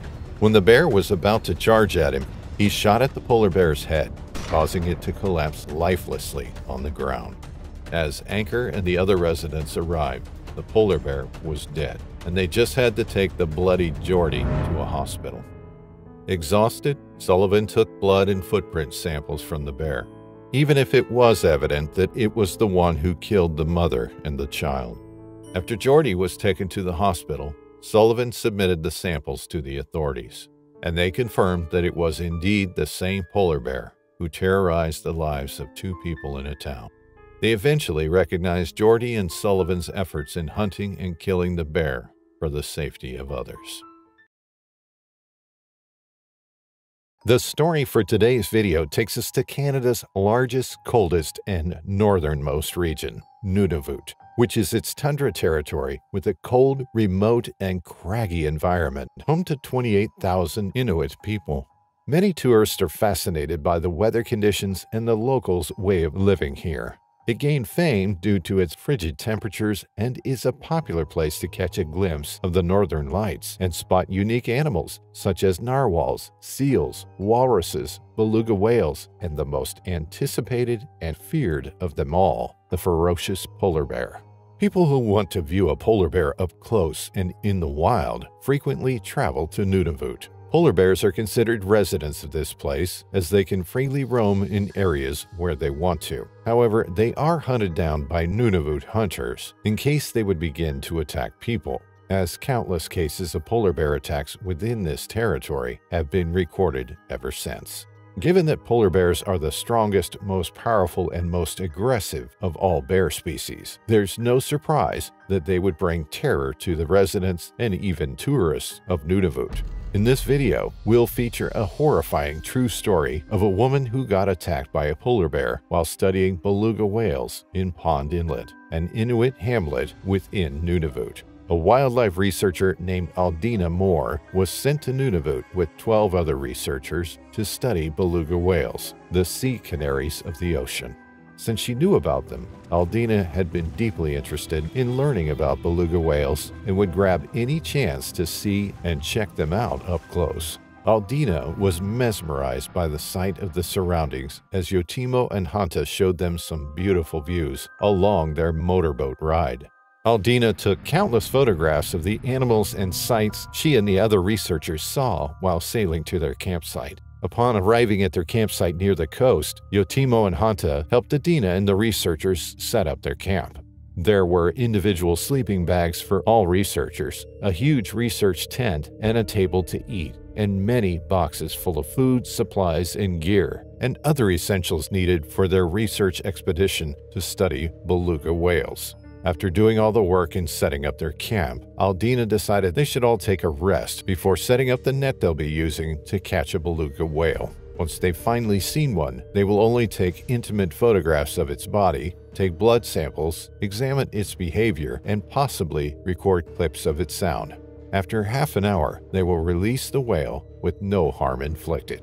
Aldina went to Yotimo and Hanta to ask about the location's conditions and whether or not it caused any hazards while resting. Hanta told Adina that there were also tourists. They led to the camp and got home safely in no time. After hearing those, Aldina was convinced that the place was completely safe. However, Yotimo warned her immediately of polar bears. Polar bears are native to these areas, Yotimo began as he spoke. Our tourists might get home alive and safe, but they also got home scared and terrified because they saw a polar bear, he added. Confused, yet filled with curiosity, Aldina began to ask Yotimo some questions. Do you have any idea what happened to those tourists? Why are they so terrified of polar bears? What did the polar bears do to them? She asked. Yotimo sighed as he pointed out a spot at a distance and told Adina to look at it. He told Adina that it was where polar bears usually go and where tourists usually saw them at some point. Adina was quite surprised at how close the spot was to their camp. Hanta assured Aldina that the polar bears go to that spot to cool down or eat food they gathered from hunting in other parts of the fjord. As long as Aldina and the other researchers won't do something that may threaten or provoke them, they'll be fine. And again, Aldina was convinced that everyone would be safe if she stuck to what Yotimo and Hanta had said. After her conversation with the two Inuits, she told the others they should start setting up the particular net they made to catch one beluga whale. Another researcher named Evan decided to carry out the plan of getting the net into the water. Together with 4 other male researchers, they set up the trap before steering it into the water to drop it. Once the net had been dropped, Aldina told the other researchers that they should monitor it for 24 hours a day. And to do this, they should have rotating shifts every 3 to 4 hours. The other researchers agreed as they started watching the net for signs of a beluga whale. Aldina assigned herself to do the afternoon shift, to which most researchers agreed. She took a quick nap until one of the researchers woke her up when it was finally her turn to watch the net. She sat down on a portable chair with 2 other researchers named Rita and Nicholas and began their shift. While watching, the 3 of them casually talked about polar bears instead of beluga whales. The 2 were curious about how big a polar bear could get, while Aldina was slightly disturbed by the thought of seeing a huge predator up close. She told the other 2 that polar bears are highly aggressive and will not hesitate to kill. After the small talk, Aldina excused herself to go to a nearby spot as she saw 2 seals going to the coast. She quickly grabbed her camera and took pictures of the seals. It was a rare moment to see seals up close, and Aldina would never miss a chance to document them. Suddenly, Aldina felt something strange in her surroundings. She felt like something had been following her the entire time she's documenting the seals at the coast. She tried to look around and roam around the place to find out if something was following her or if it was just her intuition. Aldina spotted what she was trying to avoid: a polar bear. She couldn't determine if the bear was near or far from her, but she could only assume that the bear was meters away from her. Scared but still fascinated, Aldina slowly tried to take a picture of the bear when it suddenly started to walk towards her. Terrified, Aldina freaked out and decided to run for the camp. But it was too late. As soon as she started running was the moment the bear ran swiftly and caught her in its huge paws in no time. She had no idea that polar bears are this fast and quick when capturing their prey. Aldina began to scream as the polar bear immediately pinned her down to the ground and scratched her torso, causing excruciating pain. She tried squirming her body to escape from the huge animal, but it only caused her to end up lying on her back, giving more access to the polar bear to leave scratches and wounds on her body. Aldina once again screamed for help. The other researchers heard her this time and decided to rush to her. As the researchers were running to help her, the polar bear continued to claw Aldina's back as she was protecting her nape from being scratched despite the pain she's been feeling. After clawing at her for a while, the polar bear stopped and jumped on her body. It then stomped on her several times. When the researchers arrived at the scene, Evan brought out a rifle that he was given and aimed a shot at the polar bear. Due to the quick movements of the polar bear, it missed, but the rifle's sound was so loud that it immediately startled the animal. When Evan noticed this, he fired another shot beside the polar bear, which made it run away from them instantly, leaving Aldina conscious and wounded. They immediately called a plane to come and pick them up to take Aldina to Ikalo, the only city within Nunavut, as it has a medical facility. There, Aldina received more than 400 stitches for her wounds and was provided with intense treatment to recover from her severe injuries from the polar bear attack. The research expedition that Aldina's team had been doing was canceled due to what happened. After the incident, Nunavut hunters came together at the place to hunt for the polar bear that attacked Aldina, so it won't harm any more tourists. Luckily, Aldina made it out alive and was on her way to recovery. Our final story takes us back to the frigid wastes of Greenland, where researcher Henrik Olsen found himself being chased by certain death for miles. Henrik was conducting research on the southern coastline of Greenland on October 23, 1987, a routine operation performed monthly. Having been at a southern supply post for the better half of a week, he had decided to prepare his sleigh and dogs for the grueling journey. He packed his supplies on the back of the sleigh and prepped his dogs. Henrik began the trek north to Station Nord, where his team was waiting. The 6 dogs strapped to the sleigh started at a slow pace, but quickly sped up, and soon Henrik was running across the frozen wastes back home. He had been traveling for a few hours when he noticed that the movement of the dogs was becoming irregular, like they were steering on their own. This usually never happened, so Henrik knew that something was wrong. Just as these thoughts crossed his mind, he noticed that the light snowfall around them began to become heavier, meaning a storm was closing in. He made the dogs pick up the pace while there was still visibility to guide them back, and they sped forward. A few miles after this moment, the dogs returned to their irregular running patterns, which annoyed Henrik, but there was nothing to do about it. As he was thinking about the best thing to do, horror struck him as a massive paw slashed through the storm, followed by a loud roar, missing Henrik by a hair's breadth. His hands gripped the handles of the sleigh as he spun his head around to see the giant polar bear charging behind them. The beast was not giving up, so Henrik made the dogs speed up. They were panicked, but they understood his command. The wind stung Henrik's face as his beard frosted over, and his heartbeat raced faster than ever. Before long, Henrik could no longer see the bear behind them. Nonetheless, he did not let the dogs slow down lest the bear catch up, so they continued at max pace. After a few more miles, Henrik noticed they were getting closer to Station Nord and rejoiced at the idea of safety and warmth. The station was within his line of sight, but to his dismay, so was the bear. A few dozen yards behind the sleigh, the bear was still chasing after them, with no sign of letting up. Henrik's dogs were starting to get tired at the worst possible moment, and Henrik could see the bear getting closer and closer. Based on his report, there was no chance of him and his dogs surviving if one of Henrik's colleagues hadn't noticed them from one of the buildings at the station.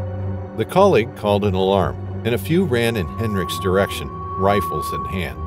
They stood their ground, aimed, and fired a few shots that flew past Henrik and directly into the bear, which made it stop in place immediately.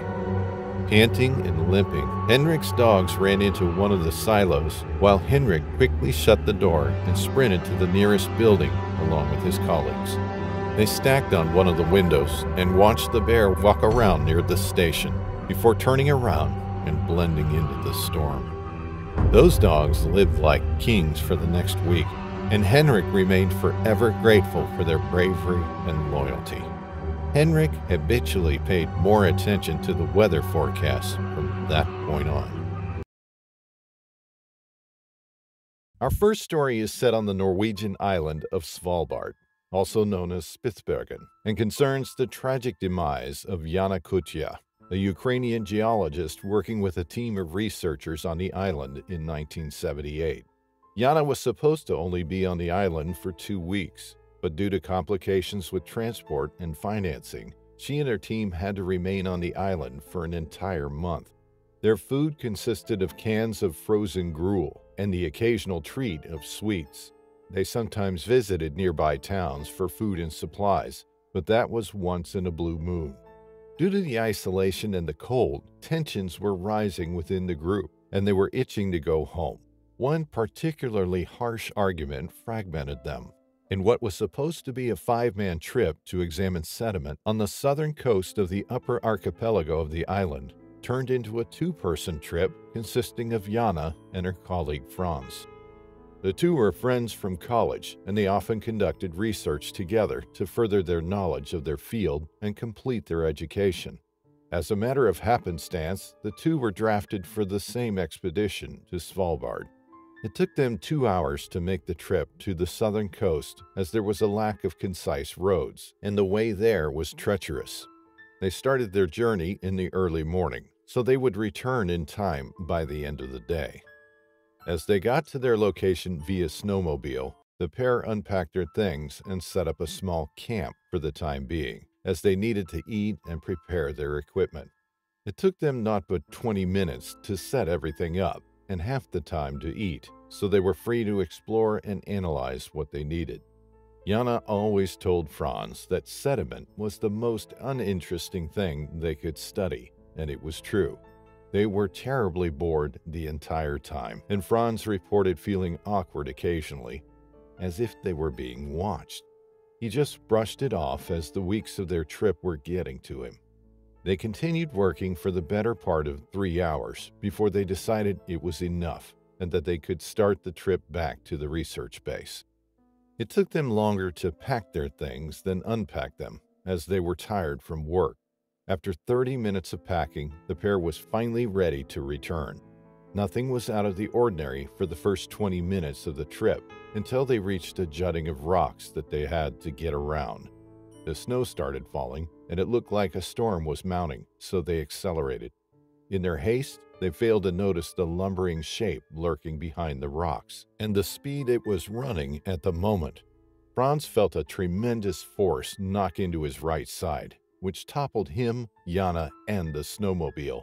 He could not see anything from the snow in his eyes, but when he cleared his vision, he could only see the snowmobile upright and still running.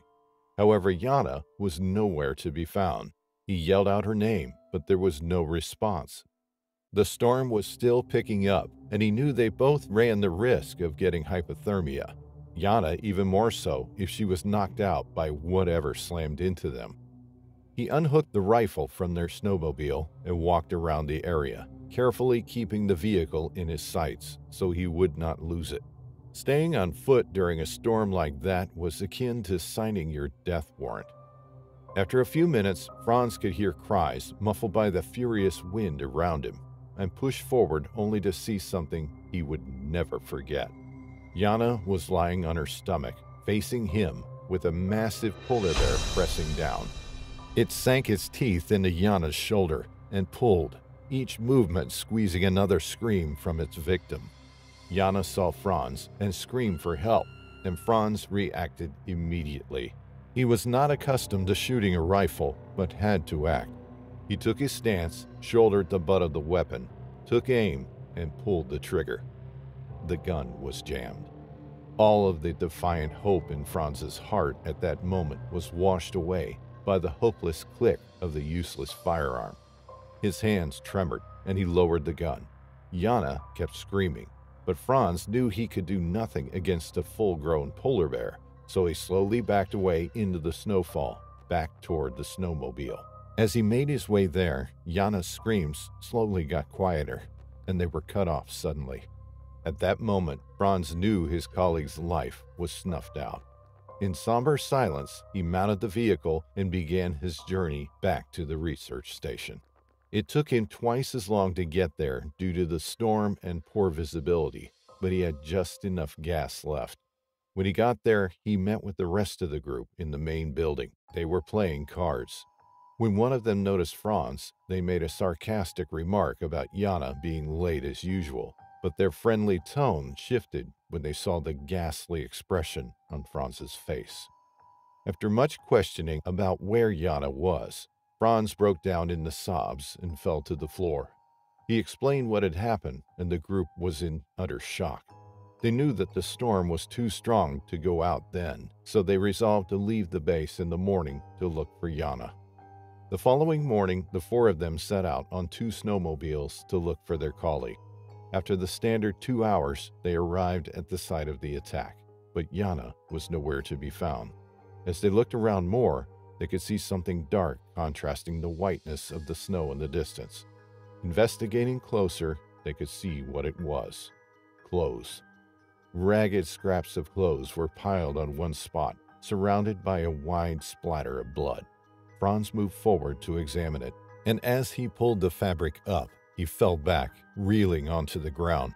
He screamed as he threw up, and all he could manage to do was point in the general direction of the clothes. The rest of the group has a similar reaction. Under the clothes was the frozen hollow husk of Jana's body, picked apart and left by the bear. They used a tarp they brought along to wrap the remains in and took them back to the base out of respect for their colleague. The authorities were called, and all of the regular measures were taken to make sure that Jana's remains would be sent back to Ukraine to her family. The rest of the group was told that they would still have to finish their assignment despite the circumstances, which infuriated them. They called the office to collectively resign from their positions and organized a flight with the funds they had left over.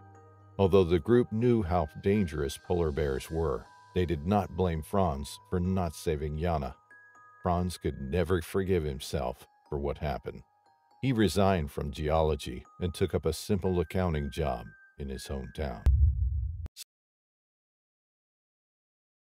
Out of all bear species, polar bears are considered one of the most aggressive and dangerous, followed by the grizzly bear. Despite being very dangerous, they are also fascinating marine mammals inhabiting the Arctic. However, they're facing one big problem that can also affect us humans: climate change. And now people, especially animal advocates, are trying their best to take certain measures to conserve the majestic species of polar bears. Despite their critical situation regarding climate change, we can't deny the fact that polar bear attacks are also on the rise, as they have been already finding new places to inhabit and eventually would mostly end up in residential places with people living in there, or have been in contact with people who were just trying to study how the current global situation affects them. In this video, we compiled the most bone-chilling and terrifying polar bear stories to date. Laura Stone had always been drawn to the allure of the Earth's rocky landscapes. As a geologist, she spent her days traversing rugged terrains, studying the secrets held within the layers of stone. Svalbard, a Norwegian archipelago nestled in the Arctic Ocean, had become her latest destination for exploration. The remote town where Laura resided was known for its breathtaking polar bear population. These majestic creatures roam the icy tundra, often visible from afar. Fascinated by their resilience and their adaptability, Laura had spent countless hours observing them in their natural habitat. However, one fateful day, her admiration for these creatures is shattered by a brutal turn of events.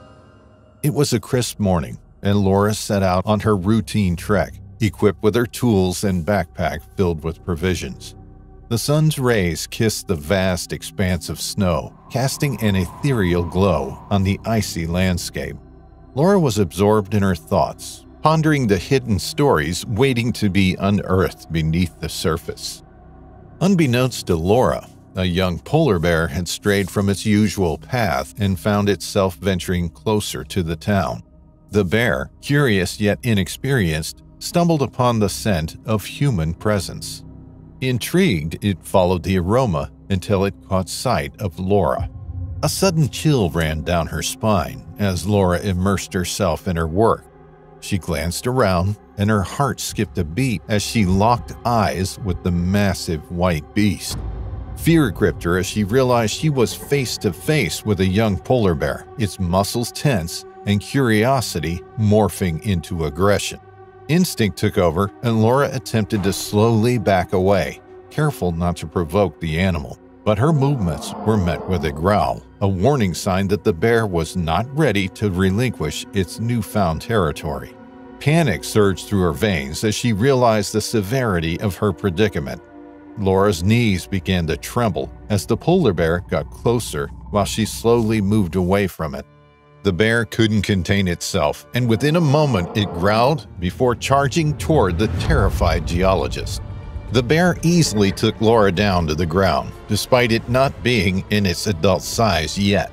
However, it was surprisingly heavy that she felt her whole body being squeezed tight by pressure as soon as the bear got on top of her and started to attack her by scratching her everywhere, from her head down to her torso with its sharp claws. Laura screamed in excruciating pain as she tried to fight the polar bear with her own two hands, but failed.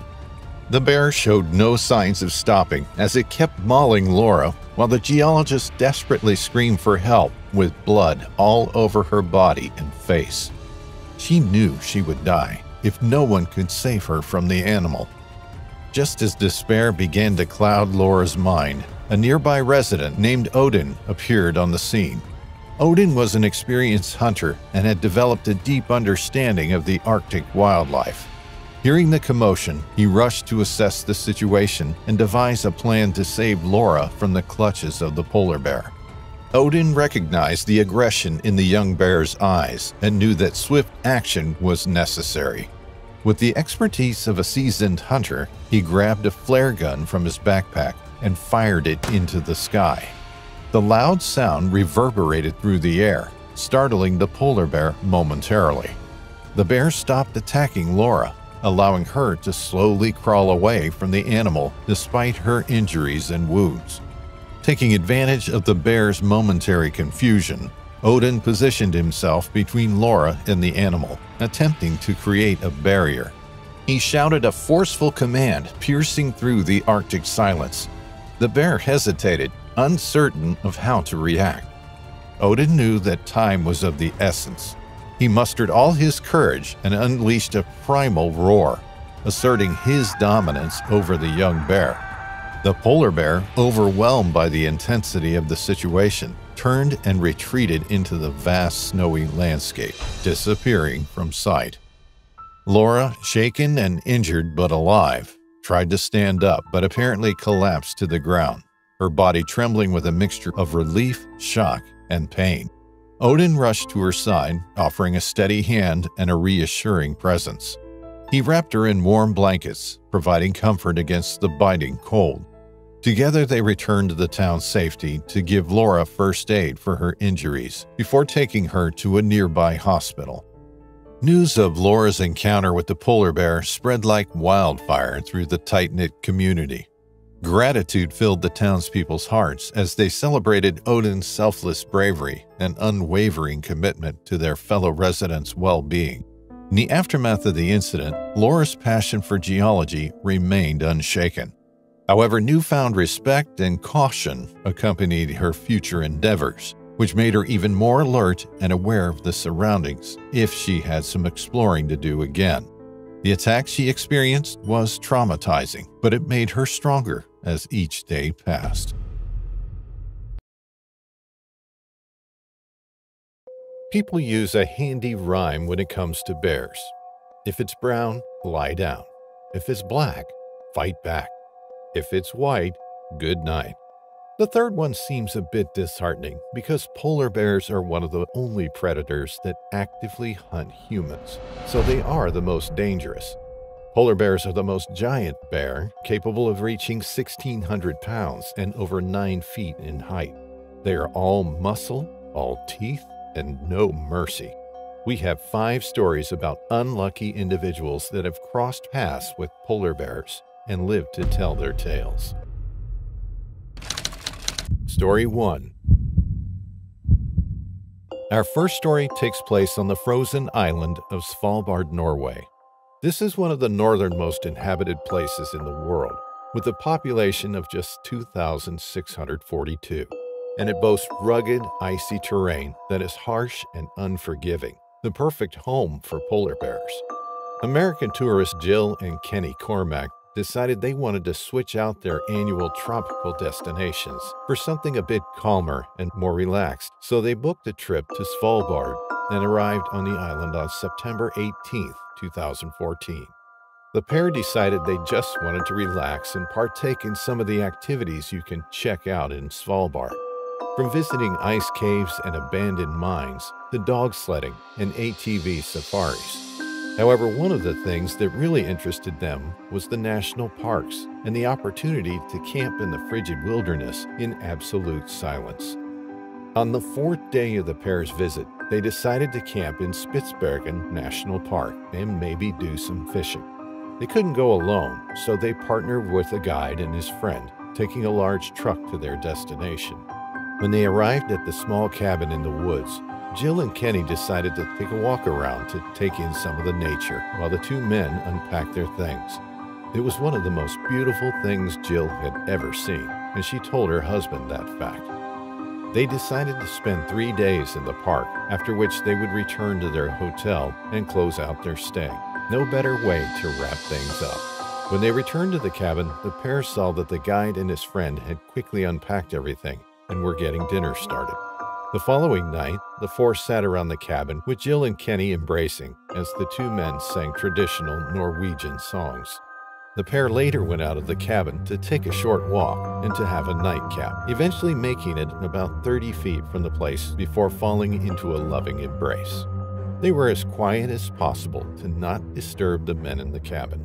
It didn't last long, as Kenny noticed movement from the rock he was leaning on, and the hairs on his neck stood up as he realized they were not leaning on a rock at all. It was a sleeping polar bear. Everything happened quickly, and the pair reported that their memory of the incident was hazy since they were under the influence. However, their guide had a more apparent memory, and he said that the pair had gone out for 5 minutes. He heard a scream from Jill, and when he got to the door, he got knocked aside as the pair rushed into the small cabin, bear at their heels. The guide acted quickly and slammed the door shut, only for the giant bear to knock it back open while he pushed with all he had. He called for Kenny to help him move it, and the young man jumped. The pressure on the door was immense. This wasn't even a full-grown polar bear.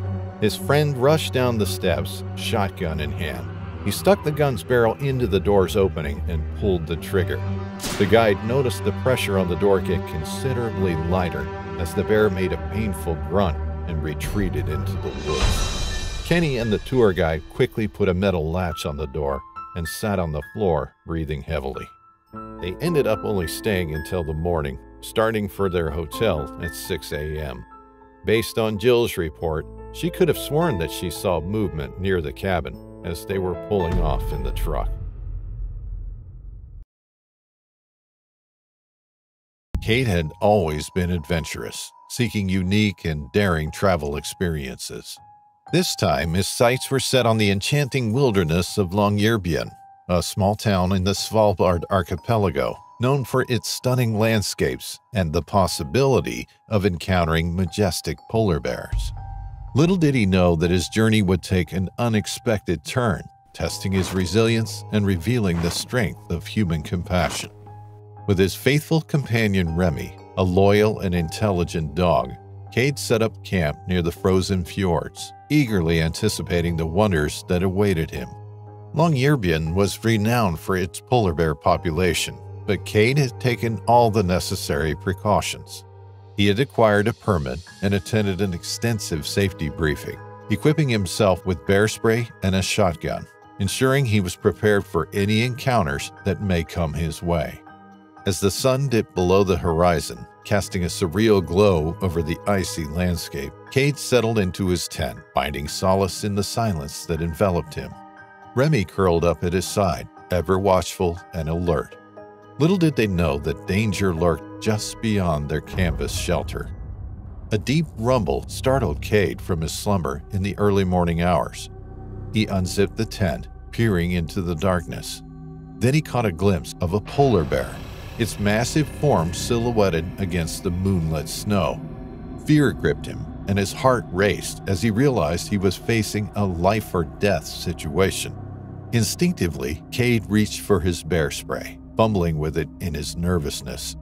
The polar bear charged, its thunderous footsteps shaking the ground beneath them.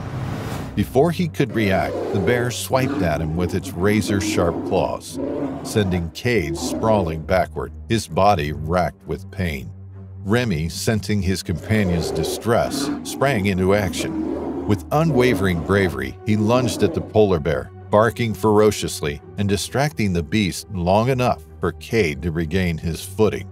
The polar bear turned its attention to Remy, swatting at him with a massive paw. The dog yelped in pain, but refused to back down.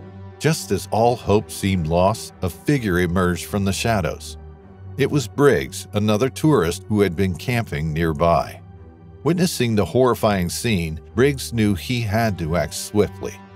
With adrenaline coursing through his veins, he grabbed a flare gun from his backpack and fired it into the air, creating a burst of bright light and loud sound. The polar bear, momentarily stunned by the unexpected disturbance, hesitated momentarily. Briggs seized the opportunity, grabbing Cade and Remy, and together they sprinted toward safety. They raced toward Briggs's camp, seeking refuge in his sturdier shelter as the bear pursued them, its primal instincts driving it forward. Locked inside the makeshift fortress, they watched in awe and fear as the polar bear circled their camp, its mighty presence a constant reminder of the peril they had narrowly escaped. Briggs, skilled in survival techniques, fortified the camp, ensuring their safety until the authorities could be alerted. Days later, Cade, Remy, and Briggs sat together, recounting their harrowing ordeal. Cade was eternally grateful for the heroism and quick thinking of Briggs, without whom he may not have survived the brutal mauling. They formed a bond forged through adversity, their lives forever intertwined by the shared experience. Moving on, we'll now talk about what happens in the frigid Alaskan wilderness, where the only law is the law of nature, and nature shows no mercy. Our next story is about Margaret Brooks, a wildlife researcher who found herself between a bear and a hard place on December 18, 1982. Margaret's job was monitoring the migratory patterns of birds and other wildlife near a supply outpost south of Otkasuk. Her day started like any other, where she began her daily journal and set out to other outposts to monitor her findings. Although the job was harsh and she worked in the wilds most of the time, Margaret found joy and satisfaction in her career as a nature lover. Using a small buggy, Margaret made her way to another supply outpost approximately 1 hour from the one she started at. She needed to restock her supplies, so she would spend one night at the outpost and return in the morning. This was a routine, as Margaret has been in this line of work for nearly 12 years, so she expected everything to go swimmingly. When she arrived at the outpost early in the morning, she opened the door and headed inside. The inside of the outpost was the same as your average cabin, albeit with a cellar with a good amount of supplies that anyone could stop and take. However, other people in these remote regions were relatively rare, and tourists were almost unheard of, so supplies were always abundant. After retrieving what she needed, Margaret returned to the cabin and set up her things after building a fire in the small furnace in the corner of the room. It was not a large cabin, so she only needed a small fire. While making the final rounds around the cabin, Margaret noticed noises and movement coming from outside, but thought nothing of it. She soon went to sleep. A few hours later, Margaret woke to hear the same sounds she heard earlier, only this time they were louder. She got up from her bunk, grabbed a coat, put her boots on, and checked the windows. She recalled that although there was nothing outside, the cellar door was left unlocked, and the odors from there might have attracted animals. Treading carefully, she tiptoed around the side of the cabin and slowly opened the door to the storage cellar. It was empty. The supplies were there, but there was no sign of anything being in there. She walked in and examined the shelves further, stepping behind one. Indeed, nothing had been taken. Margaret felt a sense of unease as she looked at the shelves, which was justified as the moonlight breaking through the door frame was snuffed out by a large shape stepping in. Margaret looked at the enormous polar bear as it sauntered its way into the storeroom, likely looking for food. She thought quickly, ducking down behind the shelves as the bear lunged forward and grunted loudly. It knocked some shelves over and left Margaret behind 2 rows of shelves, nearly smothered in cans and bags. The beast growled as it attempted to push through the narrow opening in the shelves, but it made no progress. Panicking at this point, Margaret felt around for anything that could help her. In a moment, not unlike an act of God, her hand found something in the dark. It resembled a can of deodorant, but Margaret saw a funnel-like protrusion coming from the top and realized it was an air horn. She pressed the release, and the booming sound echoed through the cellar, causing the bear to stagger back and run outside. Although the immediate threat was gone, Margaret knew she had to act quickly, so she squeezed through the opening in the shelves and broke into a dead sprint toward the exit.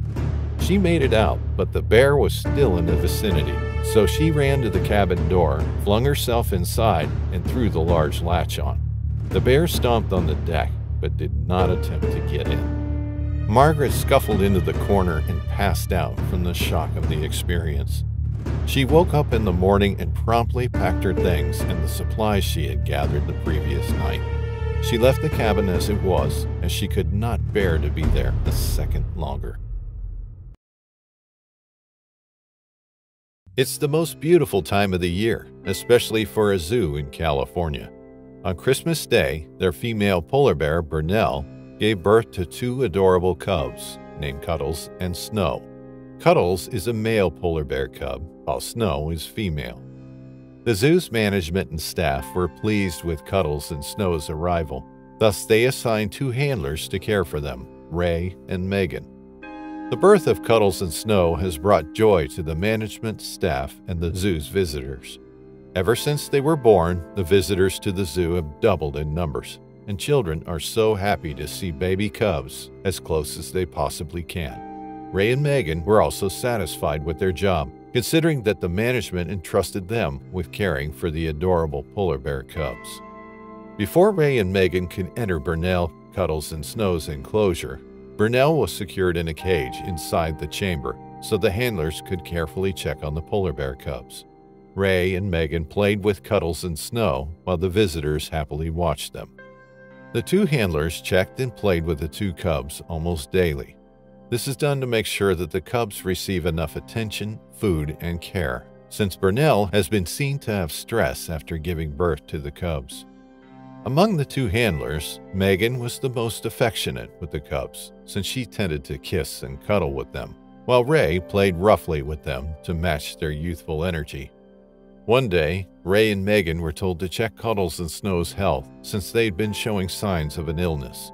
The 2 handlers immediately rushed to the enclosure and waited for another handler's signal that indicated Burnell had been secured in the cage.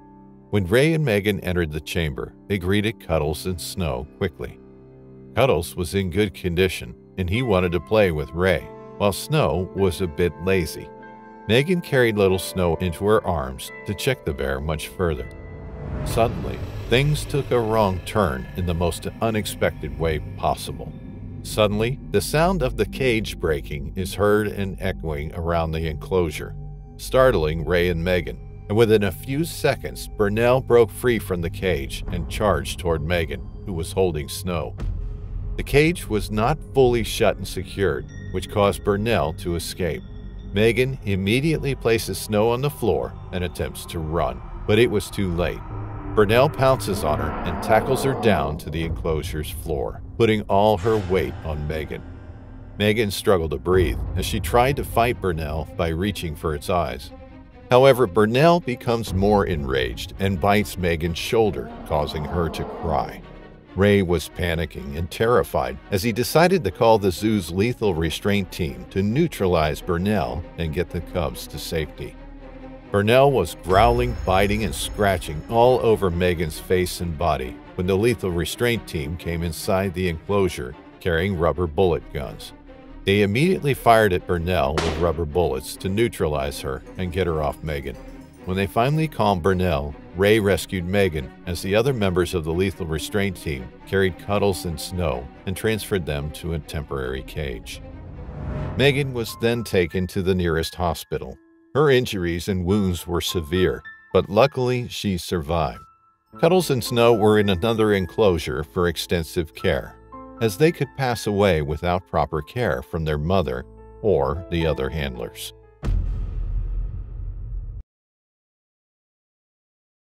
Greenland has one of the world's most preserved and beautiful nature ranges, despite its freezing and unforgiving climate. It houses a wide array of animal species, from muskoxen to hooded seals to the ferocious polar bear, which is the subject of our next story.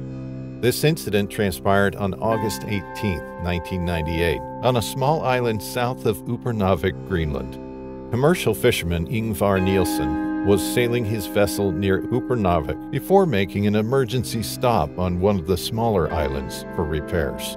Ingvar had been fishing for the better part of a decade and knew that these stops never last long, so he rested easy. However, when he realized that his crew was taking a long time to complete the repair, he decided to look at the matter himself.